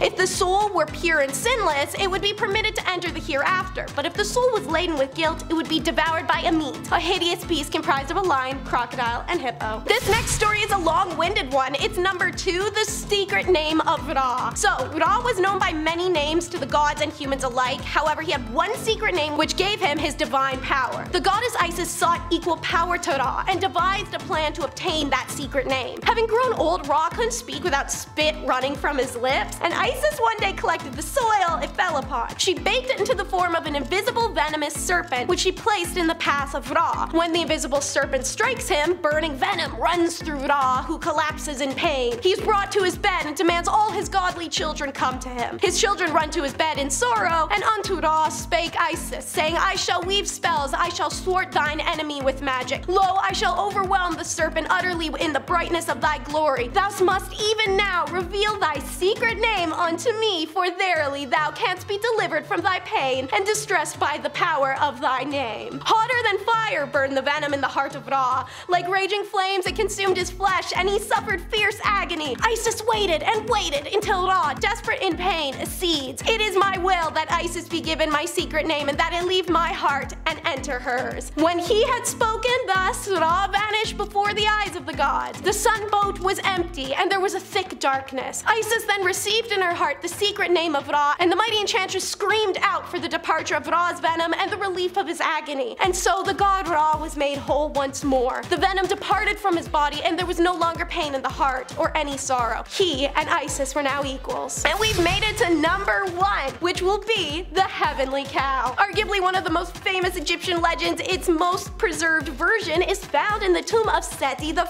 Ra was getting pretty up there in age, and mankind, his own creation, creation, stirs up a rebellion against him because of it. Ra is deeply hurt. Mankind sought to kill him and assembled the pantheon of gods, asking their advice. Should he kill all of mankind as a punishment or just remove himself as they request? The gods bicker a bit, but the consensus is reached. Let thine eye go forth against those who are rebels in the kingdom, and it shall destroy them utterly. When it cometh down from heaven as Hathor, no human eye can be raised against it. Upon the advice of the council of God, Ra sends his daughter Hathor, the fiery protective sun eye, to kill the rebels. The goddess rejoiced in her work and drave over the land for so many nights that she waded in blood that begins to horrify Ra. The god repents, his anger fading, and he sought to save the rest of mankind from his daughter. His messengers run to fetch barley, which is turned into beer and mixed with the already spilled blood of man. He commands the jars then be spilled at the site where the vengeful Hathor rested for the night, so that when Hathor awakens, her heart is made glad. She stooped down and in her literal bloodlust began to drink eagerly, not knowing the red fluid was not blood but beer. By the time she finished, Hathor was too drunk to pay heed to any of mankind and returns to the palace to be with family as they ask her to. Ra, however, is now far too weary to remain among men. He settles down with that family and shares the news of his earthly departure for the sky and calls upon his father Nu and the goddess of the heavens Nut to aid him. Nut takes the form of the celestial cow and ascended up, carrying Ra to become the son of all earths. Number 10, overshadowed and the beard. Hatshepsut for a long while was content to play the supporting role among Egypt's royals, but when she decided she wasn't anymore, things took a turn. She was the daughter of Thutmose I and wife/sister to her half-brother Thutmose II. I know, don't worry, I'll address it later in the video, stay tuned. When he died in 1479 BC and left their son as heir, she took on the role as regent to Thutmose III, but she basically just acted as the rightful ruler. As the young king came of age finally, she declared herself pharaoh. The strangest part was that she chose to portray herself in pictures as a man with a male body and a false beard. She said that the god Amun was her father and insisted that he commanded her to take charge of Egypt. Who's gonna argue with a god, right? But no one could quite explain the issue with the beard. Nevertheless, during her reign, it was a time of peace and prosperity for Egypt. Number 9, Sesostris. Sesostris was one of the greatest military commanders in Egyptian history, who was celebrated for the extent of his conquests. He stretched the kingdom further than anyone before him, but he was not without his quirks. According to accounts by Herodotus, Sesostris left pillars on every battlefield. Along with the usual bragging and boasting of how he won, he would carve into them images of genitalia, like people do on the bathroom stalls, you know? If he thought that his enemy fought valiantly, he carved a. If he thought they didn't put much of a fight, he would carve a. Great. Yeah, that just goes to show what he thought about things. Huh. The latter was a sign of disrespect for his subdued enemies, while the other was a sign of honor, like, hey man, you stuck it to me. Apparently, some even stood the test of time, lasting over 1500 years and seen firsthand by Herodotus himself. For those of you who don't know, for reference, Herodotus is considered as the father of historians, one of the very first to take up the task. Number 8, ceremonial seating. The whole idea behind the pharaohs was that they were direct descendants from the gods themselves. Therefore, they too had deific powers and had the capability of restoring life to the land. The Nile River had significant importance to the people of Egypt. It provided fertile soil and water irrigation. It was pretty awesome. In order to ensure its abundance would continue, pharaohs would organize a festival where they would ceremoniously fill it with their seed. Yeah. Some historians believe that this was in honor of the creation story of how life came to be, and therefore it was kind of like a fertility festival. Crowds would gather at the Nile and await the arrival of their pharaoh. They would then disrobe and give their pleasure into the river to ensure its bounty. Some historians say it was just the pharaoh who did this, while others say that the men joined in after. Evidence still remains pretty slim as to whether this really did happen, so take this one with a grain of salt, but that's not to say that there isn't any evidence at all that it did happen. So there. Number 7, deliver me naked. Cleopatra is known as one of the most beautiful women in history, but this could be due to how she used her feminine wiles to get what she wanted. Her beauty and cunning became renowned as a result. While other queens, like the one I mentioned before, concealed their beauty, Cleopatra was all about showing it off, cause girl, if you got it, flaunt it. In order to help secure the political ally and power connected to Caesar, Cleopatra knew how to make an entrance and knew how to win over a guy. It's It's pretty easy. He was around 52 when they met, and the Egyptian queen was just like 20 and in her prime, so she looked great. She smuggled herself into Alexandria, where Caesar was staying, had her servant tie her up in a bed sack, naked, and carried indoors to Caesar, and she was like, "Have at her, buddy." In other words, she wrapped her naked body in a carpet, made Caesar's jaw drop to the floor, and secured one of the most beneficial unions on the spot. Honestly, not really messed up. Kind of badass. Honestly, just do your thing. Work it, girl. I dream of having that confidence with my clothes on. You know what I mean? Go, girl. You got this. You get that empire. Number 6. Cats and the Battle. Ancient Egypt would have welcomed the film adaptation of Cats, unlike the rest of the world, with open arms, and probably would have built a shrine to it. Giant human cats eating human cockroaches would be revered. Bottom line, cats in ancient Egypt were worshipped and treated like family. It was considered a crime punishable by death to harm one due to the belief in the goddess Bastet. One pharaoh even risked losing a battle because of cats themselves. The Battle of Pelusium of 525 BCE between Pharaoh Psamtik III and the Persian king Cambyses II resulted in the first Persian conquest of Egypt, all because of cats. Cambyses took advantage of the cat-loving side of Egypt and used hostages of cats and animals as leverage. So they were just kind of like, well, we can't fight if the cats are let loose. What are we gonna do? We can't kill the cats. And that's how they lost that battle. Number 5. Honey-coated. Who here hates bugs bothering them in the summer? Unless they're a bumblebee, because we love bumblebees here, right guys? But me too. No one likes the buzzing of bloodsuckers nipping at your skin while you're chilling out on the beach or barbecue. Well, guess what? Egyptian pharaohs hated it too, except they didn't have bug spray. So what did they do? Well, you know the phrase, you can catch more flies with honey than vinegar? Well, they took that literally. Conveniently, they had servants around them at all times, so to help with the bug problem, they covered them with honey so as to distract the bees and the bugs. So as the pharaohs lounged on the sand or wherever they were, their dutiful servants took on the job of taking on the bug bites. King Pepi, for instance, had a dedicated slave in his entourage who endured it every day, poor guy. It was so effective that he had one designated in each room.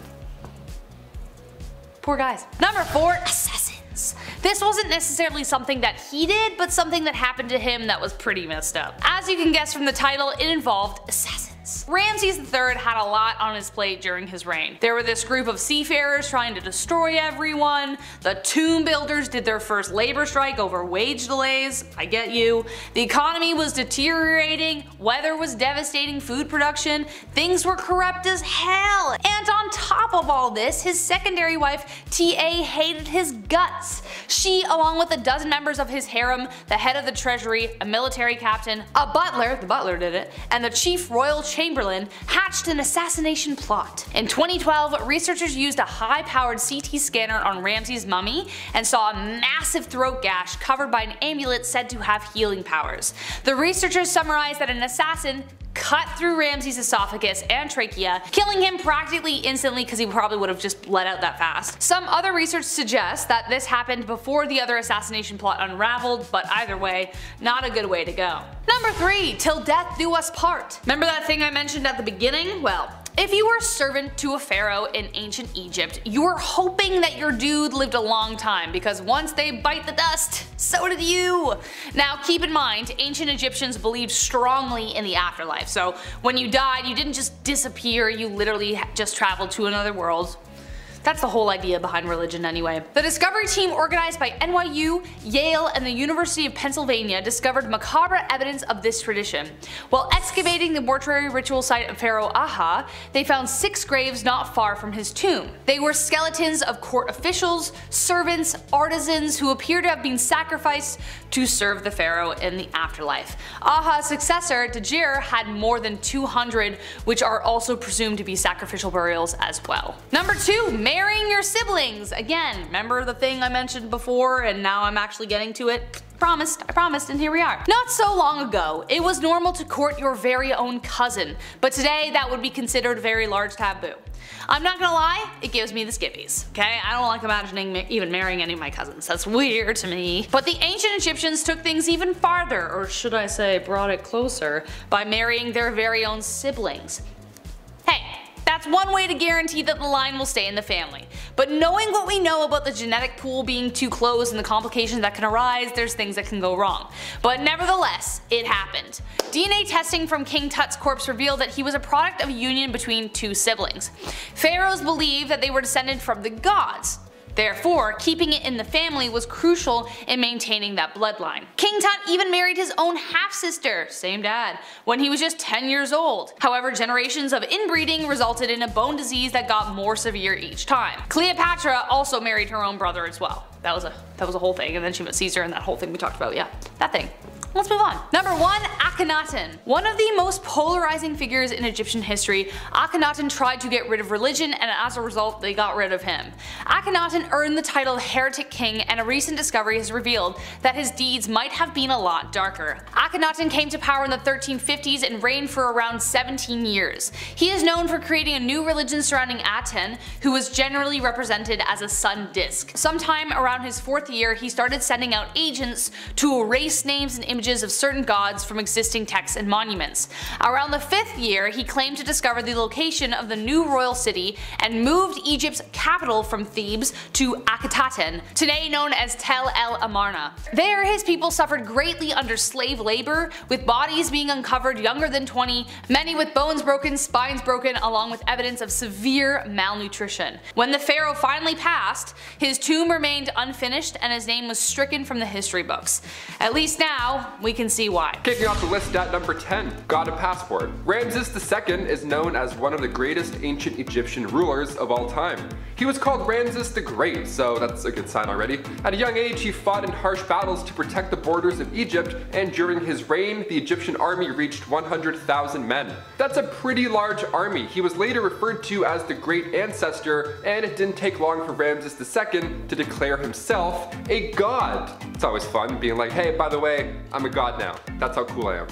30 years into his ruling, Ramses was ritually turned into an Egyptian god. It was a formal thing. Though it wasn't until 3,000 years later until Ramses would truly soar through the skies. He was buried in his treasure after 96 years of living, and in 1974 he finally started to show signs of aging. Not too bad. He went from being on display to being sent to Paris to get a glow up, to preserve the king's body even longer. Instead of being listed as luggage on the way to Paris, the pharaoh was given an official Egyptian passport for the commute. The government gave a mummy a passport. This is like the first 5 minutes of a horror film. Under occupation, it even said king. And there was even a small disclaimer noting that he was in fact still dead. You can never be too sure, Number 9. Baboon tattoos. Ancient Egyptians worshipped animals. This is common knowledge now at this point. We've heard about their love towards cats, which I'll explain later on, but what about baboons? Yeah, they were pretty important pieces to this ancient puzzle as well. Some mummies were found with tattoos of baboons on their bodies. Now, one of the most strange things that pharaohs did back in ancient Egyptian days was train baboons to make arrests. Imagine stealing a pair for your family and then 4 baboons start doing parkour chasing you down. That's so alarming. I would just throw it and be like, please stop. You're so scary and strong. They trained baboons to pick fruit, they trained them to make beer, and they also trained them to entertain. Yeah, these baboons were the life of the party. Their dance moves alone would be reason enough to tattoo one on my arm. So you know what? I get it.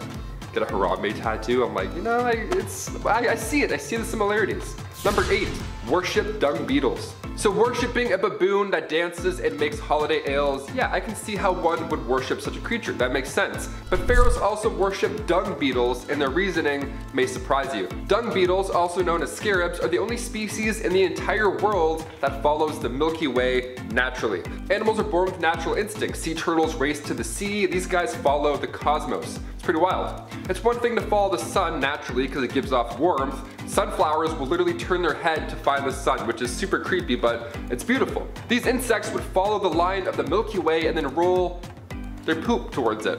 They'd be like, hello Milky Way, and they just... Hieroglyphs of these beetles are seen all over. Like near the sacred lake at the Temple of Karnak, for example, there's a massive scarab monument. And today, if you walk around it 9 times, you get good luck. And don't worry, you don't have to roll any droppings at the same time. Don't get dizzy, that's all, it's the only rule. The scarab is there to represent the god Khepri, which ancient Egyptians believed was the sun. I grew up thinking the sun was a baby, but that's because I watched Teletubbies, so, depends.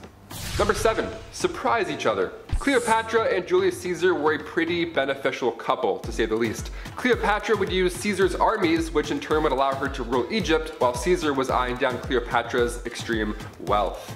They were the perfect pair. She was able to financially support Caesar enough for him to return to power back in Rome, but how did such a perfect pair meet in the first place? Did Cleopatra swipe right? No. Well, a then 52-year-old Julius Caesar visited the much younger Cleopatra, so she then sent a surprise gift to his chambers. She got her crew to roll her up in a carpet or bed sheets, it's not really confirmed, something along those lines, and then delivered her to his door completely nude. He unraveled a naked Cleopatra and he's like, okay, hello. That's pretty impressive. Cleopatra was down for fun surprises. While we don't recommend this as an approach ever, it's one worth mentioning on our list. Number 6, gender reveal parties. We've all seen those videos. A guy goes to hit a baseball, he misses it, the baseball breaks and there's pink dust all around his feet and he starts crying. It's wonderful. Gender reveal parties were quite popular, you know, until they started lighting wildfires. But back in the day, Egyptians had a pretty interesting method for predicting the gender of a newborn. Instead of peeing on a pregnancy test, you would have to use wheat and barley seeds instead. Depending on how those barley crops grew, they could accurately predict the sex of the child. They were right 85% of the time, which is quite impressive back in the day. We went from watering crops to burning them. Hashtag, it's a boy. Number 5, space knife. Only a few years after King Tut's tomb was discovered in the Valley of the Kings, archaeologist Howard Carter found 2 daggers that were buried with the king. Now, like I mentioned earlier, it's not uncommon to be buried with your treasure or belongings. It's why ancient Egyptians would build these tombs in a certain way, so grave robbers can't just sneak in after you pass away and then take all of your goodies. So 2 daggers were found with King Tut, one made of iron and the other with gold. Now, with iron being more rare than gold during the Bronze Age, this was quite a big deal. With recent advancements in technology, we're able to use a technique called portable X-ray fluorescent spectrometry, and according to the journal Meteorites and Planetary Science, the blade is actually made of iron, nickel, and cobalt, suggesting that its material is that of extraterrestrial origin. A blade fell from the sky and now a king has it. That's pretty insane. Also, aliens? Just saying. Number 4, KV55. Also located in the Valley of the Kings in Egypt, Tomb 55, otherwise known as KV55, was found by Edward Arton back in 1907.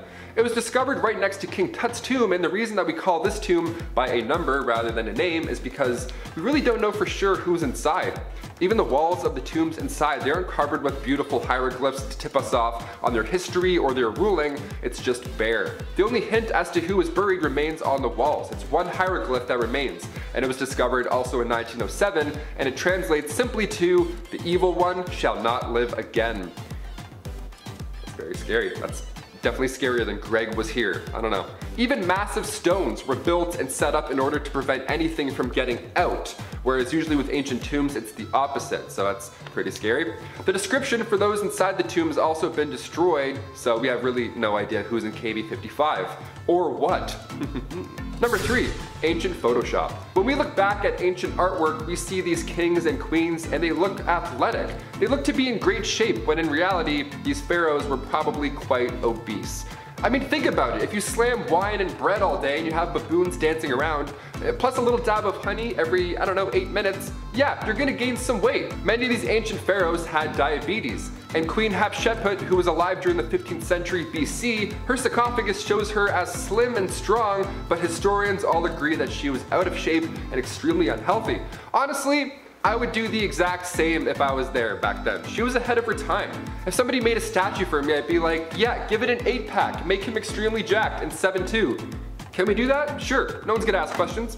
I'm Dwayne "The Rock" Johnston, just write it down, please. Number 2, worshipped cats. I am allergic to cats, but I still love them. I still pet them. I ruin my entire night just to get my face right there next to their cute little furry face. But ancient Egyptians, like I said earlier, really loved cats. They respected them, they worshipped them. Even though at the time dogs were respected for being hunters, cats were still considered magical creatures. So if there's ever a cat versus dog argument going on your end of the screen, cats win. I'm allergic and I'm still saying cats win. That's huge. If you had a cat, it means you had good luck. When cats passed away, they too were mummified back in the day. You would think that alone was plenty of respect, but ancient Egyptians and pharaohs went a step further. After their cat died, they would shave their eyebrows off and then mourn until they grew back. That's like 3.5 months of cat depression. That's wild. Next time your friend tells you that their cat passed away, tell them that if they really love them, they'll shave their eyebrows off, and then see what they say. Also, you don't have to make your friends shave their eyebrows. Let's leave this one in the past. That's fun. Just be sad with eyebrows. Be like, Number 1, fight a hippo. Egypt's first pharaoh, Menes, although we know next to nothing about his history, there is something there that has historians scratching their heads to this day. At his early time, the pharaoh was setting out to unite all of Egypt under his rule. The time that he ruled as well is considered a rather peaceful time when comparing it to years later. We know that he was well respected, and we also know that after his 63 years of peaceful ruling, he was stomped to death by a hippo. That's horrible. It's a horrible way to go out. He was an elderly ruler at that time. He was surrounded by guards, and somehow a hippo got all the way to his chambers. A hippo, and then ended the pharaoh's life. Some suggest that the reason there's nothing written about this pharaoh's tragic, horrible demise is because it's possible that the hippo was his pet. This is why you don't try and tame a beast as a pet. Perhaps this was an early similar situation as the Siegfried and Roy tiger attack. Just stick to smaller magical cats. They're much safer. They won't stomp you to death. Oh my god, it's horrible. Guys, those were just 10 of the many mysterious things ancient Egyptian pharaohs did, from worshipping Milky Way dung beetles to showing up naked at somebody's front door. Those times were pretty wild.